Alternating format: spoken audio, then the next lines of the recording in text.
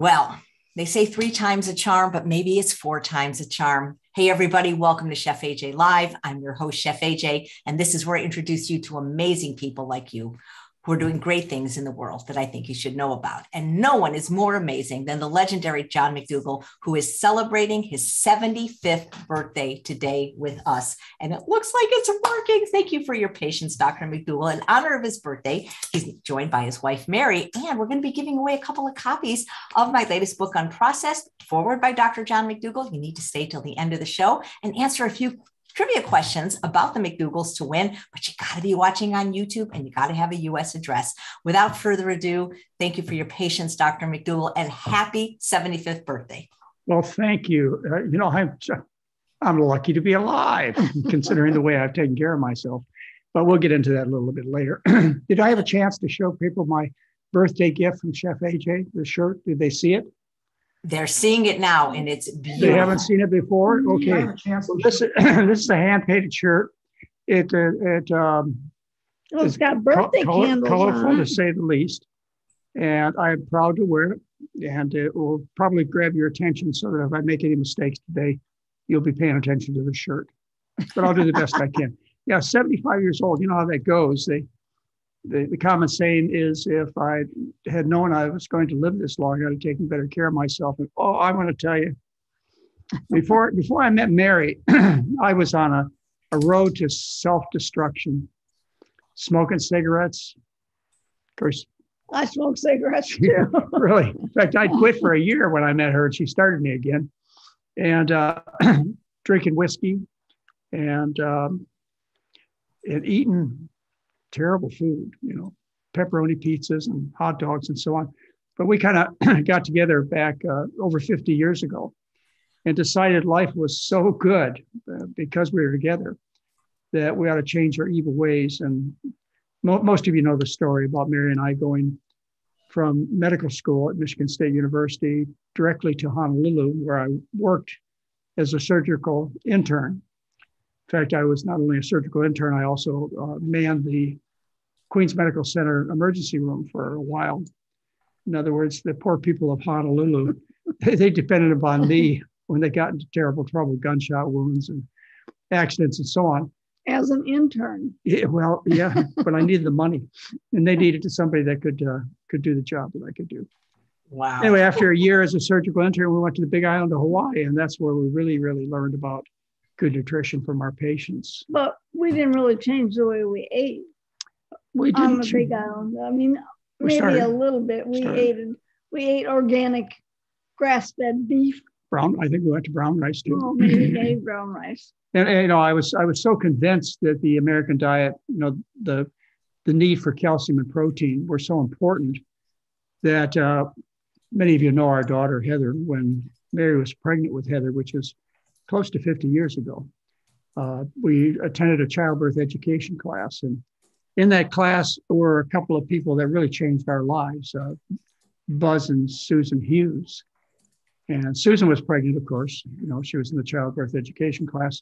And I was so worried about her because she was a vegan and she was growing a baby in her uterus. And good grief, I couldn't imagine that it would be healthy eating a diet with no animal foods at all. And so what Susan agreed to is if because it was clean, she agreed to eat fish if I would catch them for her in the ocean and bring them to her. I don't know whether she ever ate them or not, but I spent the entire pregnancy with a goal to make sure Susan got enough protein to of course, have a healthy baby. And boy, was I mistaken about good nutrition, about the needs for a fetus and a pregnant mother. And fortunately, we got this straightened out so that our last child, Mary ate well during our entire pregnancy. It was a really, really easy pregnancy. Anyway, that's kind of where we came from. And I believe it was 1977 that we had our last big,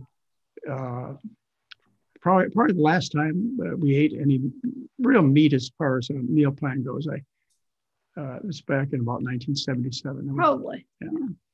And since then, we've been pretty good to ourselves. And the consequence is that we are alive. And I'm particularly thankful because most of you know I have a history which I deserved, being a very, very sick young man.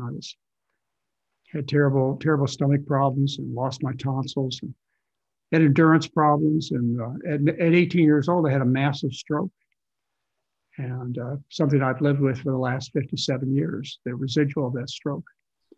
I was 90 pounds heavier than I am now at one point, thanks to the hospital system, which gave me free food. And I would not have made it to the end of my 30s, probably the end of my 20s. I would have been dead, or at least had major heart surgery.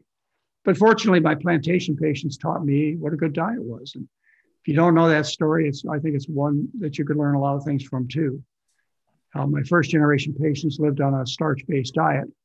In this case, it was mostly rice. It was Chinese, Japanese, Filipinos, Koreans were the plantation workers I was taking care of. And the ones that lived on rice and vegetables with virtually no meat and no dairy, they were strong and healthy into their 80s and 90s. And one of the things, and I'll tell this group because Mary wouldn't let me get away with telling any other group, is one of the things that I saw in my practice. I was a general practitioner taking care of 5,000 people. And one of the things I saw in my practice, which inspired me to learn what was going on, was the elderly Filipino gentleman. And anybody who knows about plantation practices knows some of the traditional of people in Hawaii. You know how true this is.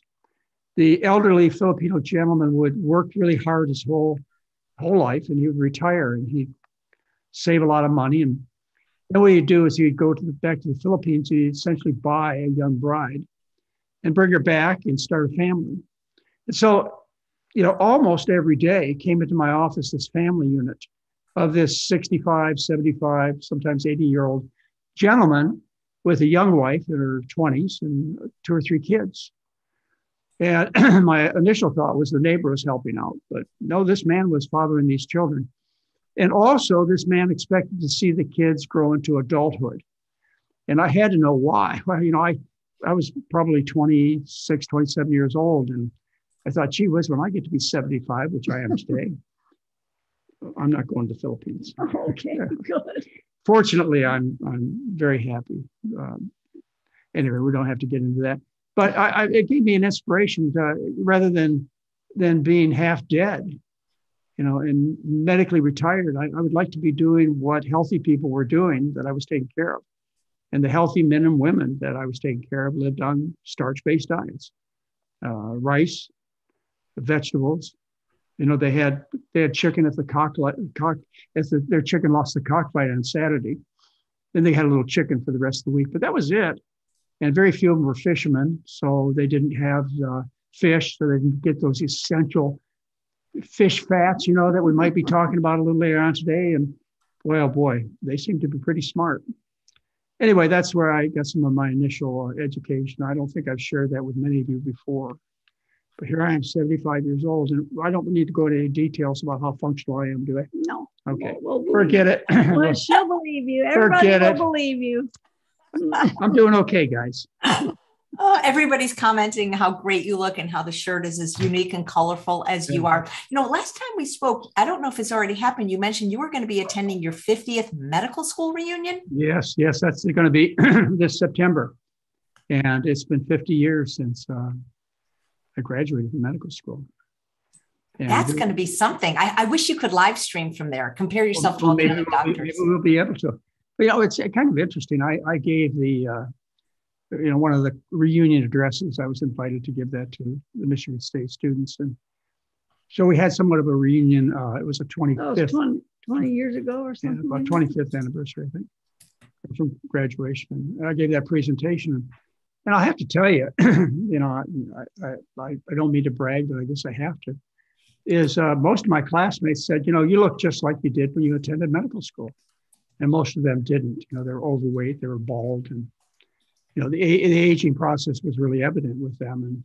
And hopefully, in fact, I asked my son last night. I said, we had dinner with my birthday dinner was at his house. He's a medical doctor, a professor at OHSU. And I said, I'm really opening myself up for criticism, but I'm going to say it. I'm going to say, don't your mom and dad look younger than their stated ages? He didn't answer. But I said, well, at least mom, she's a year older than I am. She's 76. I said, don't you think she looks pretty good? And he agreed, yes, but he would not give me any compliments. So I'll have to. Well, you have to tell him what Logan said. What do you say? Well, Logan said Grandma looks younger than Grandpa. Oh, yeah, that's right. Hey, he's only 6, though. He doesn't. That doesn't count, right? It counts, and he was right. And then we went out and we played ball together. Logan and I did. And it was a nice birthday. I had a really nice time. What did they make for your birthday?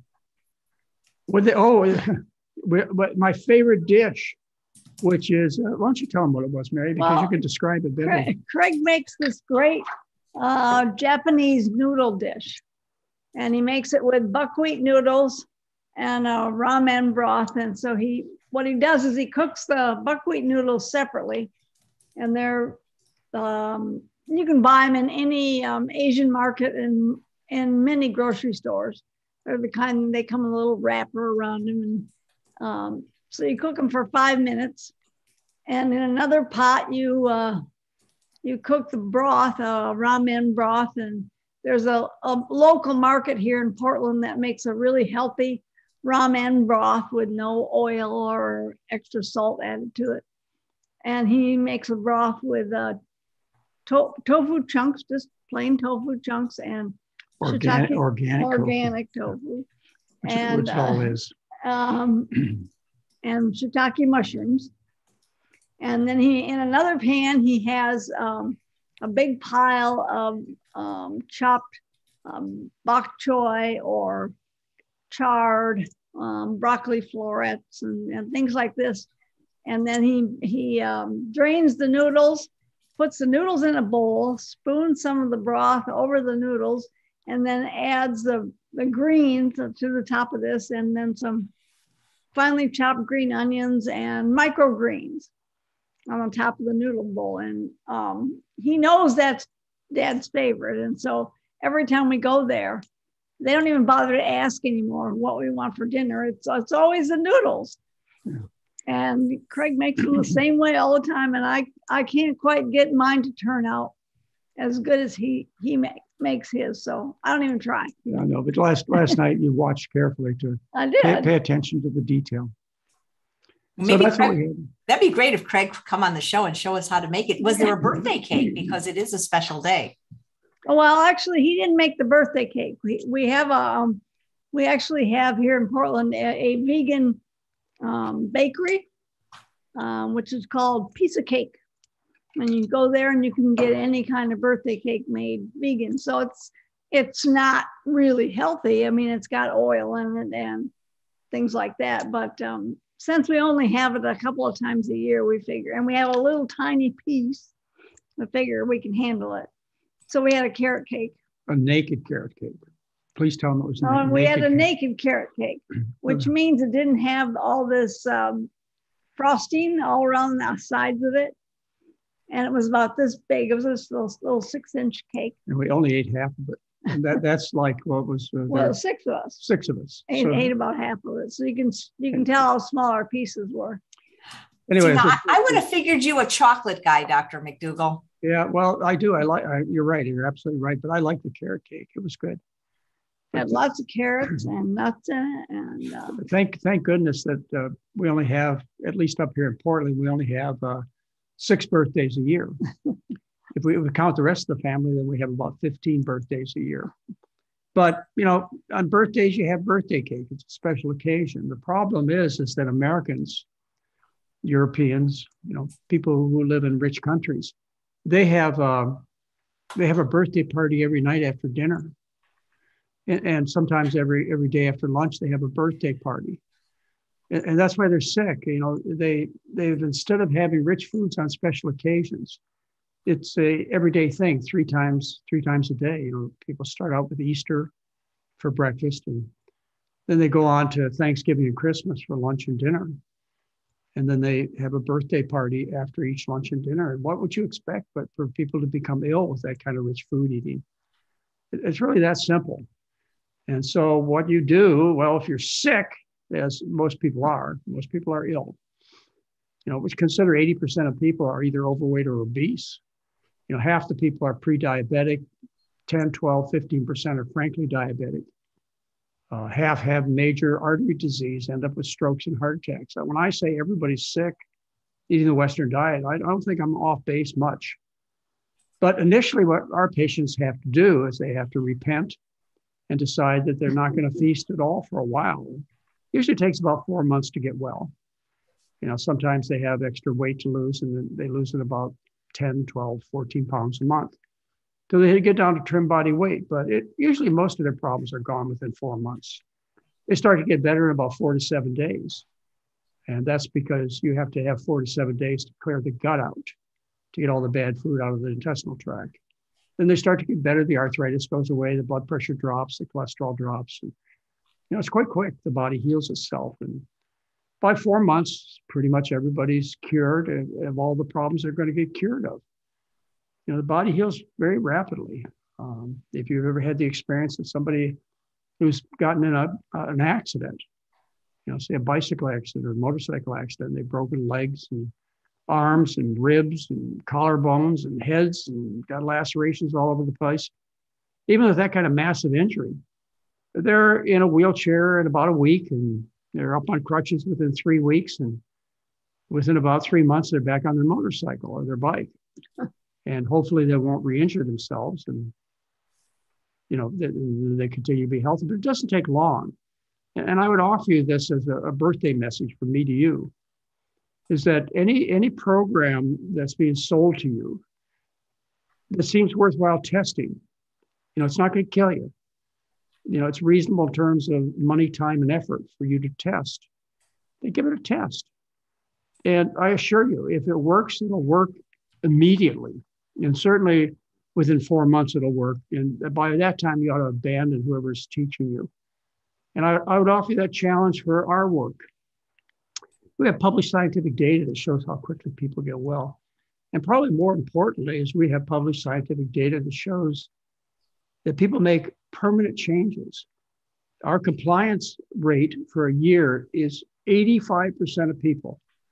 That's what Oregon Health and Science University, what they observed when they looked at our patient population, is 85% of people are compliant with the McDougall diet for a year, which means they're permanently. But that's only after they have learned it from us. Yeah, you have to learn it right. We have a lot of people that come through our telemedicine program, and they tell us, well, I've been doing the program for a couple of months now, and I just can't seem to get it right. For 10 years. So they don't quite get all the fine points. Yeah. And so then they come to us, and then by the time they leave, they say, oh, well, now I understand what I was doing wrong, and now I'll be fine. Yeah. So if you read it and you try it yourself and it doesn't quite work for you, then come to our telemedicine program and we'll teach you how to do it right. And then you won't have any problems. They're very inexpensively, very time efficient. We're running a program right now. We've got about 40, 45 people in this program. It started on Friday night, and here it is Tuesday. And I tell people when they enter the program on Friday night, I said, by Tuesday, you'll have it. By Tuesday, Dr. Lim has gotten pretty much everybody off their medications. We're able to get 90% of people, this is what our studies show, 90% of people to reduce or stop their medications, particularly their blood pressure and diabetic medications. So by Tuesday, they're off the drugs. And by Tuesday, they love the food. They've had a tremendous amount of help from our support specialist who spend the day with them. And they have their questions answered. They're off their medication. They're off their insulin and diabetic pills if they're able to get off. And as I say, nearly 90% of people are able to get off. And these are type 2 diabetics, of course. So anyway, it doesn't take long. Here, what we're talking about is 4 days. Let's see, Saturday, Sunday, Monday, 4 days, 4 days. It's amazing what happens when you start taking care of this phenomenal thing called the human body. Your body is always healing, folks. It's just that you gotta back off on the damage. The healing processes aren't able to keep up with the damage caused by the fork and spoon, or maybe the cigarettes, or maybe the alcohol, or whatever. You stop the damage and then you recover. It's that simple. The miracles in your body. And that's enough pep talk there for my birthday. Mary, are you making another special meal today for his actual birthday? No, you know what? I just asked him while we were waiting to start this what he wanted for his birthday dinner tonight. And he said, baked potatoes with mango salsa. And so that's what he requested. And for a little boiled broccoli. Oh, yeah, I'll put some broccoli. Yeah, and I have a choice. He could have asked me for, but that's what I want to have for dinner tonight. And that's what I enjoy most. And we have a big day today. We started out this morning with Mary and I do a fireside chat with the group every morning that they're in the 12-day telemedicine program. And I have this opportunity to spend time with you today, AJ, your group. And at 3 o'clock, I'll be giving the lecture on obesity and the lecture on diabetes, lectures I've given to your group. And I will share this with them. And I'll probably get done about 5 o'clock, and I'll look back at the day and I'll say, this is exactly how I want to spend my day. I love to work. I really, really enjoy what I do. And so for every birthday, I try and plan it so I work hard all day long. And that's what I do for happy birthday work. Do you have so many wonderful talks you've given over the years. Is there one that's just your favorite that you just never mind giving again and again? All of them I feel that way about. It's kind of like your children. You love each and every one of them in a different way, but no, not really. I have a series of lectures, and probably if you go look at our website and look at the internet, I must have somewhere about 70, 80 different lectures that I've given. We're putting together a series now, which I've shared with you. I put together a series where the topic is what I'd like to be able to tell you if I was your doctor. These are the things your doctor should tell you about high blood pressure, heart disease, heart surgery, breast cancer, diabetes, obesity, autoimmune diseases. These are things I've shared with your audience. And I put it together now. I'm putting together 2 series of lectures that I'll only be talking about a bit on your presentations that you give, but there'll be programs that we intensively monitor and help people with. The one I put together is on anti-aging. We'll talk a little bit about that this morning. And the other one I put together, and I've got a bit of more work to do on that one. The anti-aging talk is all done, and it'll be packaged, and we'll let you know about it because you'll find it of great value. The second one that I'm working on now is on postmenopausal women, and this is dedicated to women who are in their postmenopausal years, the things that they are most concerned about, like hormone replacement therapy, menopause, bone mineral density tests, osteoporosis, uterine cancer, breast cancer. Now, this is fully dedicated, this series of talks is fully dedicated to women in that particular age group. And then after I finish that, I'll put it together a series on premenopausal women and the things that you'll be most interested in. These will be things like pregnancy and children, and we'll talk a bit about the various kinds of cancers, heart disease, cholesterol, and so on. But again, those are topics that have been covered thoroughly in the postmenopausal section also. So this is stuff that he wants everybody to know after he's gone. I'm sticking around. I figured, eventually I'm going to be in a situation, as it happens naturally, where I will not be able to provide this information. I've worked really hard. I've worked really hard for the last 50 years, learning things. And those of you who know me, know my passion to develop a story that's not only true, but one that is effective in helping you get well. And so, yes, I'm putting it together. You're right, Mary. I'm putting them together as a series that will outlast us. And you got to figure, you're 76, I'm 75. How much longer can we're not going to be here forever? How much longer can we continue to have so much fun? Hey, I don't know. Colin and Essie, they're pushing 90. They're doing really well. They are, and they're great examples, both of them, of what you can get out of life. But you know what? They took better care of themselves than I did. Yeah, up until, I think I started telling you that story up until I was Up until I became a sugar plantation doctor and learned the things that I learned, I was on a self-destruct, had a stroke, was 90 pounds heavier than I am now, really sick young man. And Mary and I, we were fortunate enough to learn some things that I continue to try and teach you. Things that cost you nothing, always work. Basic stuff like it's the food. It is the food. Food. You fix the food, and you fixed over 90% of your troubles. Just all you got to do is eat what human beings are designed to eat.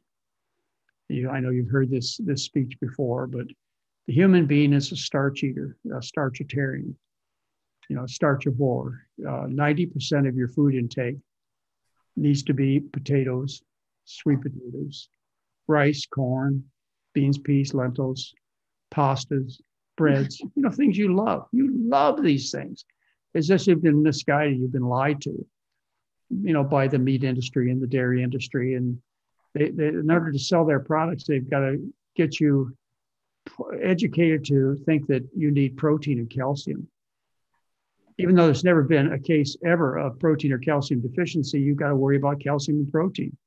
So because of the big lies to make big money, I was condemned once to poor health, and many of you still are. But the truth's the truth. You know this. You know what I'm talking about is true because you're educated people. You learn from history. You learn from geography. You know that all large, successful populations of people throughout all of verifiable history have retained the bulk of their calories from starch. The Aztecs and the Mayans were known as the people of the corn. You think of Asia, and still you think of people that are rice eaters. 90% of their diet before 1980 was rice. The Incas lived on potatoes. The Native American, who are, the true original owners of our country, their diet was potatoes. And also we have something called the Three Sisters, which is the Native American diet, which is corn, beans, and squash, the Three Sisters. This idea of you need protein and calcium is just a way of selling meat and dairy. You've been lied to, and you can straighten that out. You can get the truth. And as I told you just a minute ago, once you understand the truth and you apply it, you'll get better very quickly. In 4 to 7 days, you'll start to get better. Within 4 months, everything that's going to be fixed will be fixed, which is about 90% of your troubles. Cost you nothing.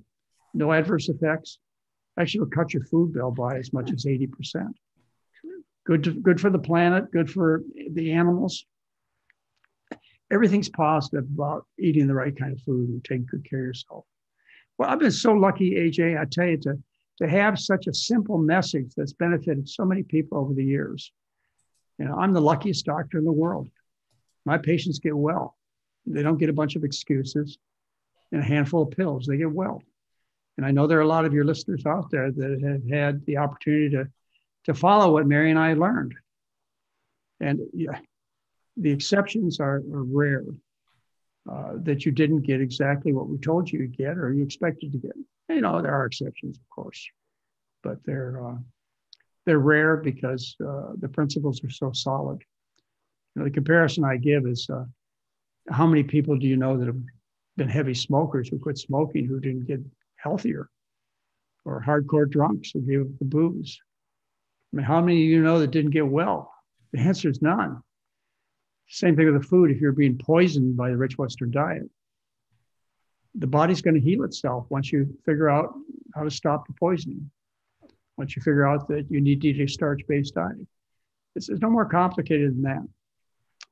Anyway, you had some things you want to talk about today, AJ. Yeah, so of course, anytime you're on, the audience doesn't always know the topic in advance, so they send in lots of general questions if you'd like to address some of those. But also, I sent you a couple of articles from the medical research because we're probably not going to change the minds of the people that believe that keto and carnivore are healthy or that lectins are unhealthy. But in the vegan community, there seems to be growing dissension about oils in general, omega-3 in particular. And so I sent you a couple of articles about that because people are still so concerned that if they don't take a DHA supplement, they're going to get dementia later in life or Alzheimer's. And, lots of the younger doctors and nutritionists are basically saying oil is good. And I don't understand that even if it's good, it's so calorically dense. Who are these people that are eating oil? I just can't figure it out. They're snake oil salespeople. That's what they do. You'll find most of them are selling supplements. So they have a reason for giving you that kind of message, but it's not true. It's not true. I mean, you do require essential fats, but essential fats are made by plants, all essential fats. Only plants have the ability to desaturate at the carbon-3 and carbon-6 position. So we have omega-3 and omega-6 fats, which are essential fats. And the idea that you need to have extra DHA or EPA to be healthy to avoid dementia or Alzheimer's disease, it's nonsense. You know it's nonsense because there have been populations of billions of people who've been terrestrial. They have been landlocked in the sense that they had no access to these concentrated fish oils. They didn't live by the ocean. And yet, they developed societies and brains and didn't get Alzheimer's and et cetera. So, I mean, that just from your own observations that this is just silly. Now, you do need these essential fats, but as I mentioned, they come from plants. And the excuse that I hear from these snake oil salespeople is they tell you that the human body is not able to efficiently convert alpha-linoleic acid, ALA, into EPA or DHA. Nonsense. The human being does that very efficiently. And then, when you look at the research, AJ, and I've done this for you because I know this challenges a lot of your listeners. And I actually sent you a couple of papers. And this was just for, about 5 minutes of research initially. I made sure that the other research agreed with what I had to say. But within the first 5 minutes of just going to the internet and putting in the topic, DHA and Alzheimer's or DHA and dementia, once you get past the snake oil salespeople, the ones that profit from selling these supplements, then you find articles like I sent you. I don't know whether we can tune into a couple of these. If we can, I will. I'll show you. In fact, I did this for your listening audience so that they stop being fooled. And don't let him kid you. It took him a lot longer than 5 minutes. I have them pulled up on my screen, and I can share the links with the audience. Go ahead, show them if you want. Let's see. I actually have the. Anyway, why don't you go ahead and show them, and just look at the titles of the articles if you'd like to show them. All right, let me screen share. I'm not. And folks, the idea is that you need these articles. You need to get them from AJ, from Chef AJ. Here one. Why have the benefits of DHA not been borne out in the treatment and prevention of Alzheimer's disease? How clear can it be? Look at the title of the article. They spend like 20 pages telling you that there's no evidence that DHA prevents dementia or Alzheimer's disease. They've tried to do randomized controlled trials to prove the benefits that you're being lied to about. And they failed over and over and over again. Here's the article. There's another one. Put the other one up. The other one is here. This one. Well, I like this. Okay, let's read the effect of icosapentaenoic acid and docosahexaenoic acid supplementation to control cognitive decline and dementia and Alzheimer's. A systemic review. And DHA supplementation did not. Okay, you read down there in the conclusion, did not affect whatever it says. You can read it. It doesn't work. Good grief. These are big review articles that looked at the science out there for all the science. And of course, you'll find these review articles are not funded by the supplement industry. So that's the difference is the articles that say that it works are funded by the supplement industry. You got it. The industry has discovered that the way to sell people is to hire scientists and to use the proper methodology to get the results that you want. And these two review papers, which I hope you download from Chef AJ, and you try and find something that can test this, that's not heavily biased. You won't. These are great review papers. So anybody who preaches the nonsense that you're going to be demented or develop Alzheimer's disease, which is the most common cause of dementia, they're lying to you. I can't say anything. They're lying to you. Why? Well, they sell supplements. Maybe that's the reason. Maybe they want to have some unique part of their dietary lifestyle program. And oh my goodness, it happens to make them enough money to buy a Tesla. Well, I remember you had a discussion a couple of months ago on a program with a doctor, and he was promoting that you had to have these fatty acids in order to be healthy. Selling salmon. Yeah, all right. He was selling salmon. Yeah. And John kept asking him, "Do you sell supplements in your office?" And he refused to answer the question. Well, he finally did. He finally did, and he finally admitted that he did. Well, I got very upset with him because he was telling people to eat salmon. Enough fish have died from these lies. And then he said, then somebody asked him, "Would you define what obesity is?" And he started talking about BMI and all kinds of things. And I just said, "You heard it. You were there. You listened to it, AJ. You know what I'm talking about." I said to him, "Well, one way to define obesity is to take off your clothes and look in the mirror. Take off your clothes and look in the mirror. You want to define obesity," because the speaker was generous in his body fat. There was no doubt in my mind that he believed in eating fats. The fat you eat's the fat you wear. I know I'm not kind. I'm not politically correct, but he's not going to change. And now that he's 75, I don't have to change. You don't have to change.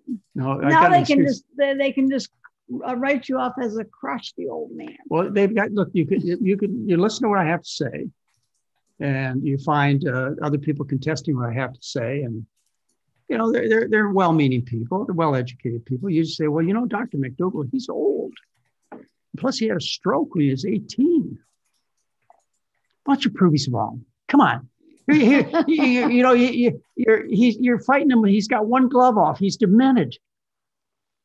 Don't you want to contest with him? And they're always sorry when they do. Well, let's just say I do my homework. And Mary's right.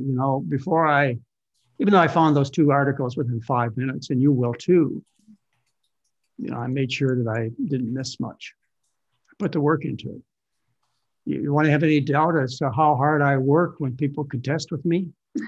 You go to YouTube and you put in Dr. Michael Greger and Dr. John McDougall. You'll see some interesting discussions there. About the potato. About the potato. You know what? Dr. Michael Greger, I don't think will ever contest with me again. And believe me, if you want to contest, you want to argue, my patient's health is at stake, I'll put the work in. And likely you're going to have a pretty tough time because I ain't all that demented. You don't seem so at all. Did you happen to ever meet Dr. Ellsworth Wareham? He lived to, I believe, 105 or 106. I didn't know him, but I knew about him as an Adventist. He was sharp as a tack. I don't know. I don't think he took any DHA, but I had him on my show, and when he was like 103, and he was the only thing he stopped, I think like at about 102, he stopped driving. And at like 97, he stopped working because he was doing surgery and his wife wanted to spend more time with him. Well, there are exceptions out there, and we all want to use them as ideal people and emulate their good behaviors. But by and large, most of these people are what we consider moderate people. They just do a little bit. I'm not a moderate person. Okay, I got a type AAA personality. I do everything with enthusiasm. And I got myself into big trouble. I told you a few minutes ago that I had a stroke at 18 and I was 90 pounds heavier than I am now. I had all kinds of health problems because I ate the rich American diet with enthusiasm. Well, I had an interesting conversation with my great-grandmother. My great-grandmother, who lived to be 106. But when she was about 103, we had an interesting conversation. Let's go back a little further than that. Back when I was a young boy, she would say to my sister Kay and to me, "You guys eat too much meat. It's going to make you unhealthy." And here she's 103, and I'd become a vegan. I didn't eat any animal products at all. And she asked me if I'd go out and get her a hamburger. And I knew exactly what she wanted me to do. She wanted me to go get a hamburger that was wrapped in a yellow paper, that had airy white bread buns and a wafer thin piece of beef and 2 pickles and mustard and ketchup. And I took this little hamburger home to her, and I cut it in, and she opened it up and she cut it into quarters. And then she took a quarter of that burger and she shook it in my face and she said, if you'd eat a little more meat, you'd be healthier. And then she proceeded to eat 2 quarters, and she put the rest away for later. But at that same restaurant, I ordered 2 double cheeseburgers, a couple of milkshakes, and a big order of fries. I don't do that. I don't do moderation. So what I've had to discover is that what I do is I turn my enthusiasm positively, because I'm not going to change my personality. And I very enthusiastically do good things. Like tonight, he won't eat just 1 baked potato. He'll probably eat 3. Yeah, well, they're really good. I mean, potatoes are so satisfying. But anyway, go ahead, AJ. I was just wondering if you guys ever had a Wendy's baked potato, because when I'm out and about, they're a lifesaver. And I don't know, Mary, how did Wendy's make them so fluffy? Well, what I have learned, AJ, is that if you take russet potatoes and you scrub them really well and you bake them at 425 degrees for about an hour, the insides get fluffy and the outsides get kind of crispy. And so it takes that high heat to get the insides fluffy. So I'm sure that's what they do there. They're so good. I mean, I like when It's been a long time, but we have had them in the past. Yep, that's neat. What question, Dr. McDougall, do you get asked most often, and do you ever get annoyed having to keep answering it? Oh, I don't know. I don't think I ever get annoyed at people's questions. Just like I never get tired of giving the same talks. Everybody's different, and if you're going to interact with them, the conversation is always fresh. So I think probably you get asked the most about the fake meat products. Yeah, it depends on the audience I'm talking to, sure. There are a lot of people out there that have no understanding about what a healthy diet is, and they're very defensive about their own eating plan. And they'll start with the ideas about where you're going to get your calcium, where you're going to get your protein, et cetera. You all know the answer to that. There's never been a case of calcium or protein deficiency ever reported. You can't miss. I guess these days, the other thing is people ask about omega-3 fats. Yeah. You don't eat fish or you don't eat flax. Say, where do you get the omega-3 fats? As I told you, only plants can make omega-3 fats. Okay, no animal can do that. No fish can do that. And the way the fish get the omega-3 fats is they eat seaweed or algae, and they store it in their bodies. That's what they do. They don't make it. So what I would encourage you to do is to go to the original source, go to the plants. You can't miss. You can't miss. Don't be threatened by the idea that you're going to become demented. Worse yet, Alzheimer's disease, which accounts for about 90% of dementia. You want to know what causes Alzheimer's disease, AJ? I know you do. I do. I know you do. So, this is going to be part of the aging lecture that I'm putting together, and we're going to be promoting it to people. Is a discussion of how you get Alzheimer's. And you get Alzheimer's from aluminum poisoning. Okay, that's what it is. It's aluminum poisoning. Aluminum is not a nutrient. You don't have to consume aluminum. And we've known that aluminum is toxic and cause neurologic problems. We've known it for at least 80 years. We used to feed aluminum hydroxide to our kidney dialysis patient. They'd become demented. And they developed lesions that were typical of Alzheimer's disease from aluminum. Why would you feed that to them? Because the aluminum hydroxide took care of the phosphorus that was in the diet. Oh, okay. So anyway, and that's part of the dialysis regime. But anyways, the way it started out is Louis Alzheimer. He found the first case of Alzheimer's disease in about 1907. And he went to the autopsy lab and he noticed that they had a typical lesion in the brain. They had what we call neurofibril tangles and senile plaques. He had to use his microscope to see them. But he noticed this back, when he first discovered the first case of Alzheimer's. And subsequently, over the next few years, they found 33 cases of Alzheimer's disease. But you can't find this until after they're dead. That's right. You got to be dead. You do an autopsy. Well, anyway, of course, there's millions of cases of Alzheimer's disease in the world today, and it's gone from that level. What they discovered next was, after Louis Alzheimer made this observation in his first patient who died of Alzheimer's, what they did is they noted that people who drank well waters, their source of water was highly contaminated with aluminum, had very high rates of Alzheimer's. And then they came to the conclusion, just like Louis Alzheimer did, that, doctors agreed that unless you see these neurofibril tangles and these senile plaques, which you see under a microscope, then you don't have Alzheimer's disease. It's called a pathognomonic lesion, which means that if you see the pathology, you see the neurofibril tangles and the senile plaques, you name the disease, you got it. And the next step was they used electron microscopes, and they dissected these senile plaques. And what they found is they had a central core of aluminum silicate. Okay? So to have the senile plaques, you have to have the aluminum silicate. To have Alzheimer's, you've got to have the senile plaques and the neurofibril tangles. Anyway, you can carry that discussion further, as I do in this course that I've already put together. We're going to be promoting it to you. It talks about treatments, and one of the treatments that's successful for Alzheimer's is to give people desferoxamine, which is an aluminum chelator, which removes aluminum from the body and the brain. It actually stops or slows the progression of people who have Alzheimer's. It's not popular. It's a generic drug. No money to be made, so it never became popular.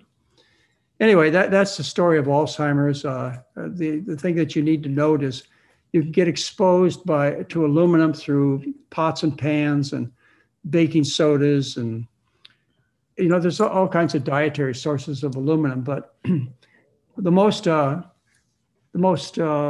damaging source of aluminum is not through the gastrointestinal tract; it's through the nose. It used to be that people were exposed to aluminum by occupations like brake linings, for example. They inhaled aluminum, and what they found was these were the most severe cases of Alzheimer's. When present in a stalk of the brain, the olfactory lobe, you saw a high density of these neurofibril tangles and senile plaques. So it was obvious that it entered the body in such a way that the worst cases are cases that you get through the nose. This should make you worry about something that you do every day. Most of you do every day. You don't know it. What you're doing to yourself is you spray aluminum chloride in your nose every morning when you spray your armpits with antiperspirants. All antiperspirants are aluminum chloride based. So, you go and yeah. Anyway, well, even if you roll it on, you still smell it. Well, yeah, you smell it, plus it goes through the skin, but it's not as bad as stuffing it through your nose. Now, it doesn't mean you can't use deodorants. You can use deodorants. You can't use antiperspirants. Anyway, that's the story on the Alzheimer's. It's due to aluminum poisoning, and you can take action. Nobody's going to say anything. In fact, the fluoride and aluminum industries are very upset about this story, which, I've been telling for 50 years, and Louis Alzheimer, he didn't know, but he might have known. I think he died, I think in the late 40s. Anyway, now you know, and now you can take action. You can stop using the antiperspirants. You can make sure your pots and pans aren't aluminum based, or at least they're covered up with, so you don't touch your food to the aluminum. And I use aluminum foil still to cover things and stuff, but I always use parchment paper. again with the aluminum foil, so the food touches the parchment paper and not the foil. Dr. McDougall, you recently gave a talk about attractiveness. And so you mentioned why it is people smell. So if we're eating this diet, like I don't get why people use perfume and deodorant. What are they trying to cover up? Or mouthwash? They're trying to cover up the smell of dead animals. Yeah, that's a talk that I gave for your group about 4 months ago or so. And you can find that on the internet. It's about attractiveness, and you smell like what you eat.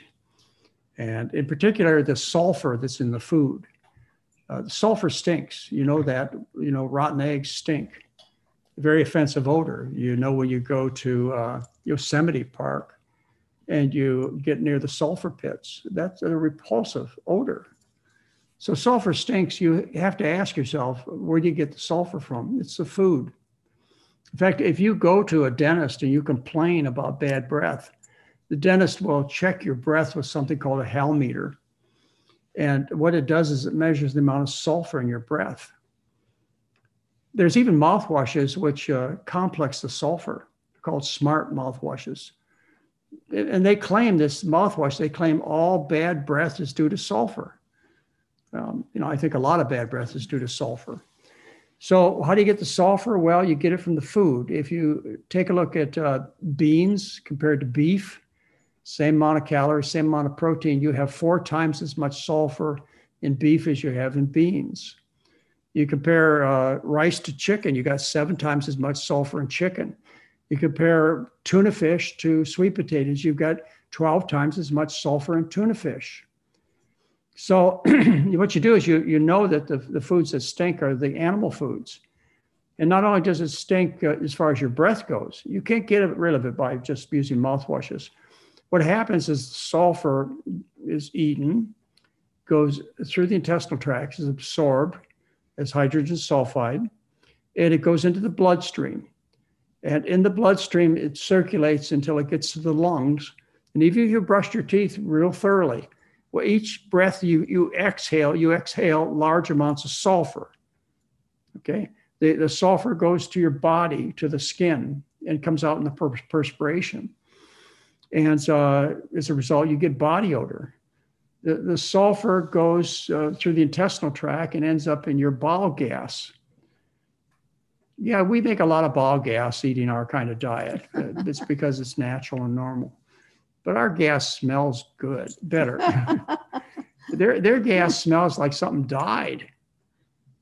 You remember those old days, when we used to laugh about it in the elevator. So anyway, you're tired of stinking, which is very important because attractiveness has to do with smell. You fall in love because of odor, not because of sight, but because of odor. The perfume industry knows this. They sell you expensive perfumes to cover up your body odor. It really is never accomplished to any success. You've got to stop the bad odor. You got to smell like somebody. You got to stop smelling like somebody who's sick. That's what the sulfur does. It conveys a message of illness, and you don't want to be associated with ill people. You when you reproduce, for example, and you're mating a man and woman to produce an offspring, you want to produce the best offspring possible. And one of the clues to finding a healthy mate with healthy sperm or healthy eggs is by odor. And it conveys to the person that you're dealing with to produce this offspring, you're dealing with a healthy person. And it's not just reproductive issues we're talking about. We're talking about in your business, in your workplace, in your schools.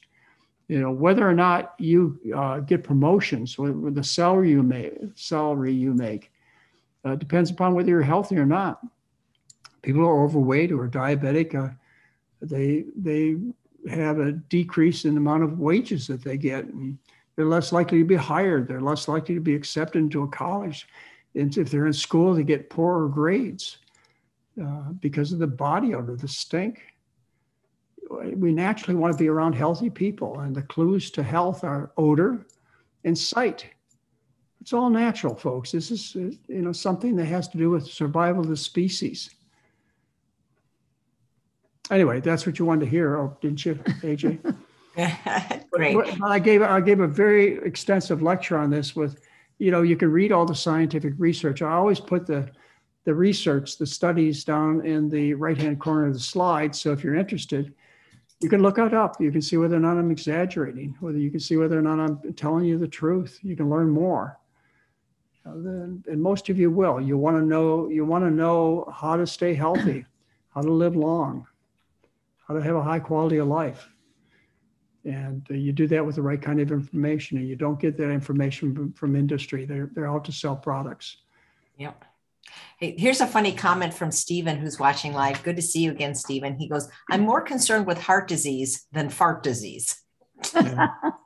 Well, I gave a whole lecture to your group on heart disease, what causes it, why heart surgery, both bypass surgery and angioplasty, do not save lives. I explained to you exactly why. I talked to you about rupture of plaques, which cause heart attacks. So it's not the old disease in your arteries that cause you to have heart attacks and strokes. It's the volatile, fresh disease.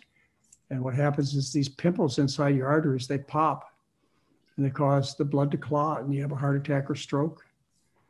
And unfortunately, our surgeries just can't take care of that kind of mechanism.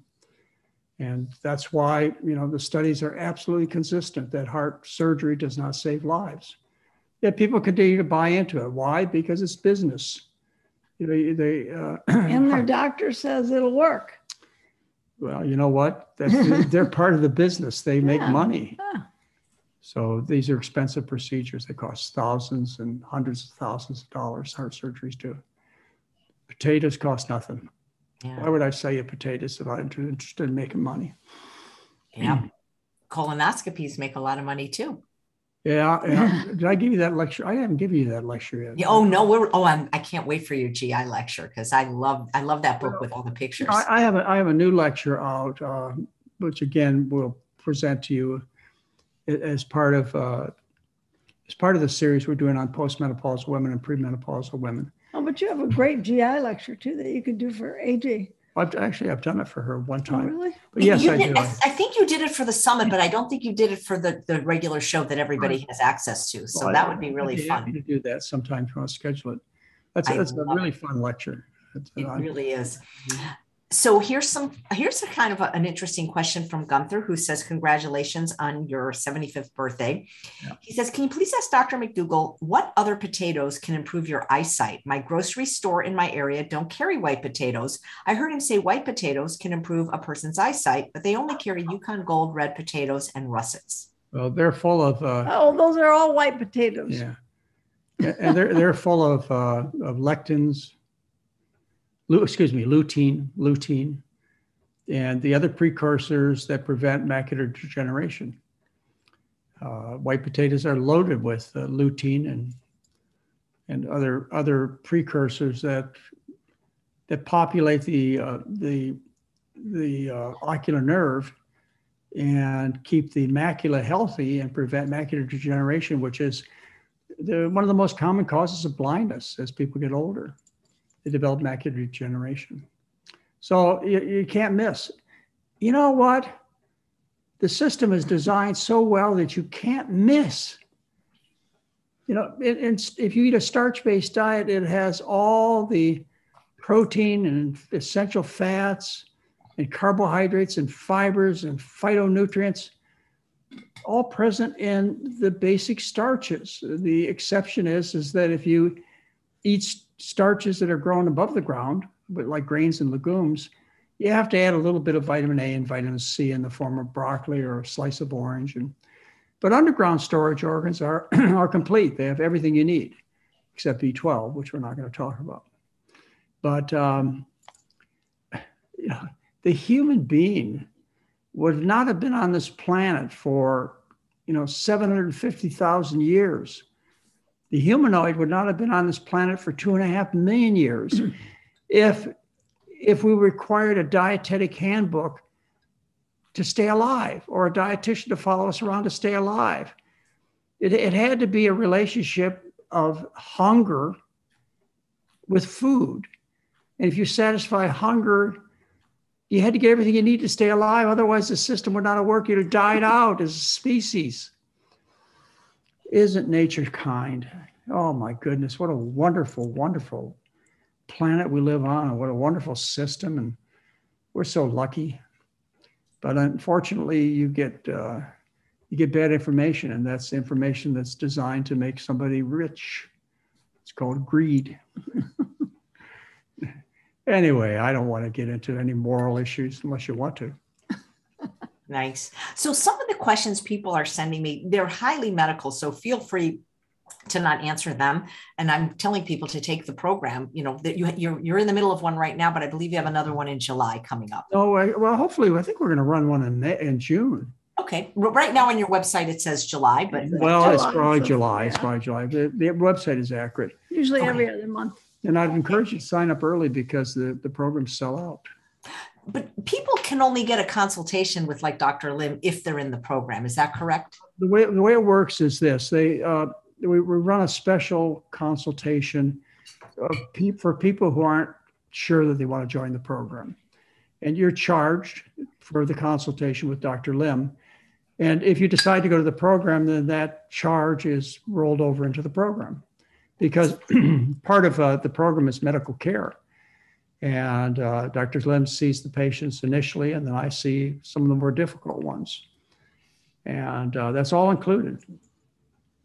So you can get an appointment. I encourage you, if you have any question about whether or not you want to go to the program, call the 800 number, 941-7111, or send us an email at office@drmcdougall.com. And we'll set up an appointment with you and Dr. Lim, and it'll cost you. But as I say, it rolls over into the program if you take the program. But I have a patient that if July is the next program that we're running, I had a patient contact me this morning who has only 10% of their kidney function left. And this patient really can't wait till July. They've got to get the dietary issues started like right now. So the way we're going to handle it is Carol will call the person up or email the person and get them signed up for the July program. And Dr. Lim and I will start working with them immediately with the idea that they're going to take the program because you really, having a medical evaluation and the care we put in, reducing, starting new medications, whatever seems to be appropriate, you have to have more than that. You have to follow up with learning what you're supposed to do. That's the hardest part for some people. The first book we wrote is called Making the Change. Mary and I put this book together back in the late 70s. It was called Making the Change. It wasn't called Heal and Stay Healthy, because we knew the problem back then, as it is now, is to get people to change, permanently to change. And we've been working on that for the last 50 years. I've run live-in programs. We have done adventure trips where we've taken people all over the world on these amazing vacations. I've given lots of lectures around the world, and we've run weekend seminars and written 13 national best-selling books and did monthly newsletters. And we used to have over 100 restaurants that had a McDougall menu that served McDougall food, 100 restaurants north of the Golden Gate Bridge. And still, I would guess there's at least 40 restaurants, and this was 20 years ago, that still have a McDougall menu. If you come to the North Bay, you'll find easily Chinese restaurants, Mexican restaurants that have a McDougall menu right there on the wall. Why? Because it's been a big profit business for these restaurants here. They make inexpensive food for you that you really love, and you're a return customer. So it's good for business to serve our meal plan. And anyway, the point being is we've tried many, many ways, including lockup programs. The most successful thing that we've done is the telemedicine program. I think I know because we've asked people who've been through the St. Helena Hospital program, which I ran for 16 years, and the resort program that I ran in Santa Rosa for 18 years. We have people now who attend the telemedicine program, and they do it because they really need to. Any of you folks out there that have been with us in the past on a trip or a program, and you're not doing as well as you should, or you just want to have a great time, be with people that think like you do, then you should sign up for the telemedicine program that we run now. But anyway, the point being, when I ask, or other members of the staff ask, well, look, you've taken both programs. You've taken the lockup program, where we incarcerate you for 10 to 12 days. You've taken the program where we come into your home. Where you start out in the beginning, you start out cooking the food. You start dealing with problems as to what you're going to eat during the rest of the day in your own home. What do they prefer? And without exception, the answer is, I'd rather do the telemedicine program if I had a chance to do it again. Oh yeah, they miss the fact that 3 times a day they'd go to a fancy dining room and somebody would wait on them and serve them food, and they had a good chance to talk to other members of the program. That was always fun. They did that live, but traveling all the way out to Santa Rosa, California was a real burden and very expensive. Being away from their family and their job was a real burden. Now we're able to do that in their own life setting. And all around the world, we have people from Sydney, Australia, and people from Berlin, and all over the world, we have people who attend because it's done over the internet, and it's very flexible. Even if you're in a big difference in time zones, the program works for you. Our support specialists are there for you when you're up and at 'em and helping you. And most of the meetings are accessible in your time zone. And those that aren't, like the lecture I'm going to give this afternoon, some people who are on the other side of the planet, that might be sleeping time. Well, they're all recorded, and you just can listen to them then. So it fits in really well with people's lifestyle, the telemedicine program. I know without a doubt, if you ask any of our staff, you ask Doug Lyle or Jeff Novick, you ask them whether they would ever want to go back to a live-in program, a residential program. They'll tell you no. In fact, they'd probably quit if we ever planned on doing that, because they love so much being able to teach from their own home, and the interaction. It's different, AJ. It's just like you and I talking right now. It's a kind of interaction that's different than us being in person. And some of that difference is very positive. We find the people are much closer to us in many ways, and they're in a more neutral territory, and they feel more comfortable asking questions and making sure that they get exactly what they came to the program for. Well, and they get a chance to know us much better because we meet with them every morning, and then after they leave the program, we have meetings with them every other week for a year. Well, but actually, I think the support specialist sees them every week. Yeah, the support specialist does. But you and I and Heather see them every other week. Yeah.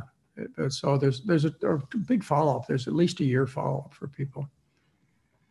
Anyway, that's what we do now. And I certainly hope that we don't have to go back to a residential program. But, if it seems appropriate, we thought about running another adventure trip. We took thousands of people all over the world, mostly in Central America and South America and Hawaii, those kinds of trips.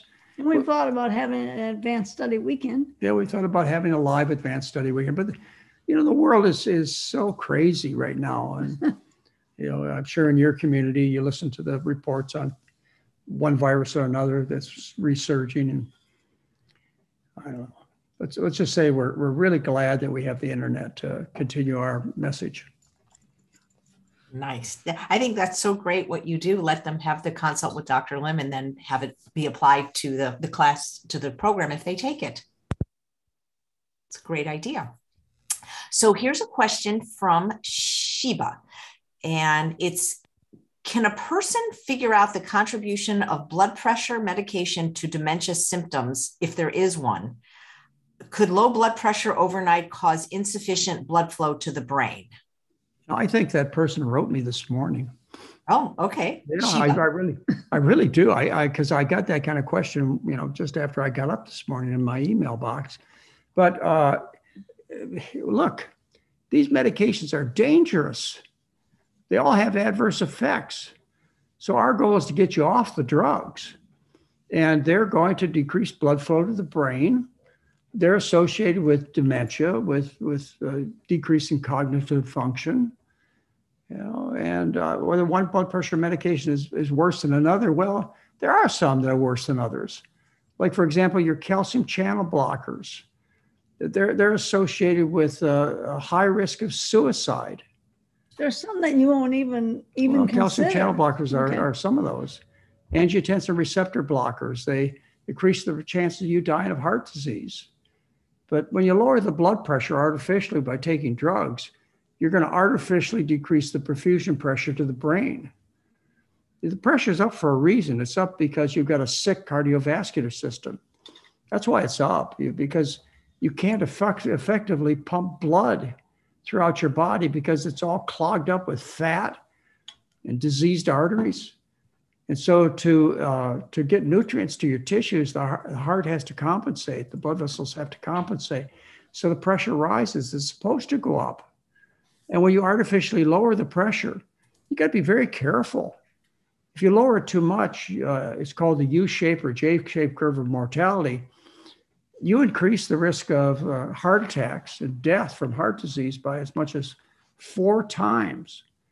And you increase the risk of stroke, at least double the risk of stroke if you're too aggressive with your treatment with blood pressure medication. So you need to be real careful. You got to have a really smart doctor who pays a lot of close attention to you. Or better yet, you can get off the darn drugs. Yeah, but you can't do it by yourself. Well, you can't. You're not supposed to. No, but I mean, many people do. I know people. That do that, but I mean, we don't tell them to do that. Because you could really get into trouble if you stop by yourself. No. Yeah, I suppose. You can't. We watch people pretty carefully. You need to have medical supervision if you're going to manipulate your medication. I would advise no other than for you to have competent healthcare providers supervising what's going on, so that the correct decisions can be made about the medications. Like I said, you don't want to overtreat high blood pressure, and there's certain levels of blood pressure you want to treat because there's an advantage to lowering certain levels of blood pressure. And they're quite high compared to what you think. And the same thing with diabetic medication. As I told you, our research shows this, uncontested, that nearly 90% of people are able to reduce or stop their medications, particularly their blood pressure and their diabetic medications. So, our intention is to get you off the drugs. Sick people take drugs. Healthy people don't. And if we have to use medications, then, I might give you a prescription, but I always give it with the concern that I hope I'm doing you more good than harm. Because all the medications have adverse effects. And I hope that, 6 weeks or 6 months or 6 years from now, you and I will look back and say, I did you more good than harm, but I'm just guessing that I'm doing you more good than harm. But remember, you said you were a good guesser. I'm a good guesser. I've been at this for a long time, and I'd put my money in my guesses. They're pretty good. But, sometimes I'm wrong. Fortunately, most of the time when I do make a mistake, I'm in a position where I can make another decision with you. And I have to say it's been extremely rare when I've regretted what I've done to try and help people. Extremely rare. Yeah. Dr. McDougall, is there something called -3 LDL cholesterol? Probably. I don't know. I don't know if I understand. I can't keep up with all the nonsense that goes on with fractionating cholesterols and particle sizes and, lipoprotein A's and B's. And, oh, man, I'm just a country doctor. Now, people love that stuff, though. So do laboratories. So do doctors. They love all the little numbers they get to see. They love the numbers because, come on, doc, keep looking. There's got to be something you can test for that I won't have to give up my cheeseburgers. Come on, one more test that says it's okay for me to eat cheeseburgers. I just use total cholesterol. That tells me enough about your condition for me to make decisions. And the only decision I have to make, because you're going to follow the diet. Otherwise, why would you bother talking to me? And the diet is no cholesterol and dramatically drops blood cholesterol. Our results are within 7 days, the average reduction in cholesterol is 22 milligrams per deciliter. Okay, and that's That's average. That's in 1,703 people. So you're going to follow the diet. The question is whether or not I be more aggressive, and that's whether or not you take statin drugs. Well, the statin drugs are extremely low benefit. They're weak. It's very difficult to show an ultimate outcome of living longer and better by taking these drugs. You have to apply these medications to very sick people to see any statistical benefit. You'd be amazed. Well, maybe you wouldn't be amazed. Maybe you'd realize that by using these statin drugs, what you're doing is you're lowering cholesterol. You're not making the body healthier. You're not improving the condition of the arteries. All you do is lower the cholesterol. The cholesterol is not the problem. Okay, I've never seen a patient die of high cholesterol ever in my whole career. The problem is that you're eating food, it happens to be high in cholesterol. You're eating food that makes the body sick. And one of the signs of this sickness is you have an elevated blood cholesterol. You have lots of signs. You have elevated uric acid, elevated blood pressure, elevated blood sugar. You get too much body fat. They all kind of go together. Yeah, it's called food poisoning. Wow. Okay, because I'm going to send an email to this lady asking her to consider having the consult with Dr. Lim and joining the program, because she's asking about her husband who suffered a stroke, and the left artery is 80%, 50%, and 90%. And that sounds pretty serious. Well, that's why you have experts who weigh in on your problems. And Dr. Lim's a board certified family practitioner. I'm a board certified internist. But more than that, we're passionate about our patients and about gaining the best knowledge we can to help you. And at least in my case, we're not ever put in a position where we feel that we're afraid to tell the truth. That's a problem with a lot of my colleagues, is they're afraid to tell the truth, even though they might know it. They're afraid of being criticized by their colleagues, and much more, they're afraid of being sued. And I've been at this for 50 years. In 50 years, I've never had a lawsuit or a threat of a lawsuit. And I know that's largely because of good luck. I've only had one complaint against me in 50 years. Wasn't that the widow of Dr. Atkins? It was Robert Atkins and Veronica Atkins. She tried to file a suit against me for HIPAA violation. She couldn't do that. I didn't violate any HIPAA rules. She finally filed on my Hawaii state license, and she didn't file with the medical licensing board. She filed with some business board. She sicked her lawyers on me, and she went on Larry King's show and called me a vegan Nazi. Anyway, I tried to make the lawsuit public because I wanted you to all see what was going on. And it pretty much disappeared, and I didn't find out about it until about 4 years later, that there was some success she had. Not any big success, nothing that really compromised me, but that's the only complaint I've had in 50 years of practice, and I'm proud of that. I hope that I can continue that, but again, a lot of it's just good luck. Most doctors have been sued, and if you're in gynecology and obstetrics, you've been sued 3, 4, 5 times. Yeah. So. Yeah, I think his wife's still alive. Veronica's probably still alive. I don't know. Robert Atkins was an adversary, and when he died, he was declared obese, had high blood pressure, and heart disease. So, he lied too. He lied about his health conditions. I happened to get his angiograms. They were lost in the fire, so I can't show you them anymore. But I got his angiograms, and he went on Larry King and swore to Larry King that he had no artery disease. Well, I had his angiograms. He had terrible artery disease, and he died of heart failure. And that's why he died. He didn't die because he fell. He died and then he fell. That's what happened. Anyway, that's a long story, and one of great interest that allowed me to have an audience with Neil Cavoto. I was on his show, and I was on Deborah Norville's show, and I got columns in the front page of the New York Times. And so, I got a chance to talk about Robert Atkins and what these low carb diets do for you. They kill you. They're dangerous. I can show you four review papers. There are only 4, where they looked at low carb diets in relationship to your risk of dying and suffering from heart disease. And all 4 of them clearly condemn these low carb diets. The Atkins diet is increasing dramatically your risk of dying and having heart disease. I wouldn't say that if I couldn't back it up, because they're very litigious people. Well, but nobody seems to believe it. They're still just as popular.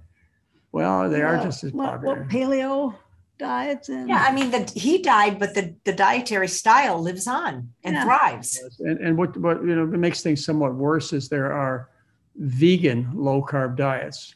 Come on now. You really got to manipulate the food and ask a lot of the patient to get them to eat a low carb vegan diet. Anyway, it's just unfortunately there's a sucker born every day. And unfortunately, people are really desperate. They want to lose the weight. They want to have good health, but they just don't know how to do it. And unfortunately, the money's behind doing the wrong thing. The expensive foods are the meats and the dairy and the eggs. And becoming more expensive every day due to inflation. You know that. You hear about it every night on the news. So that's where the money is in the food business. And then you have money that is made by hospitals and laboratories and doctors. Doctors don't make their money when you're well. They make their money when you're sick. It's a system where they're paid by doing things to you. That's how they make their money. And so even though the doctor may be well-intentioned, there are a lot of good doctors out there. I'm not trying to condemn the entire business. But as a business model, it's oriented to doing things to you. The hospitals don't keep their doors open unless you're sick.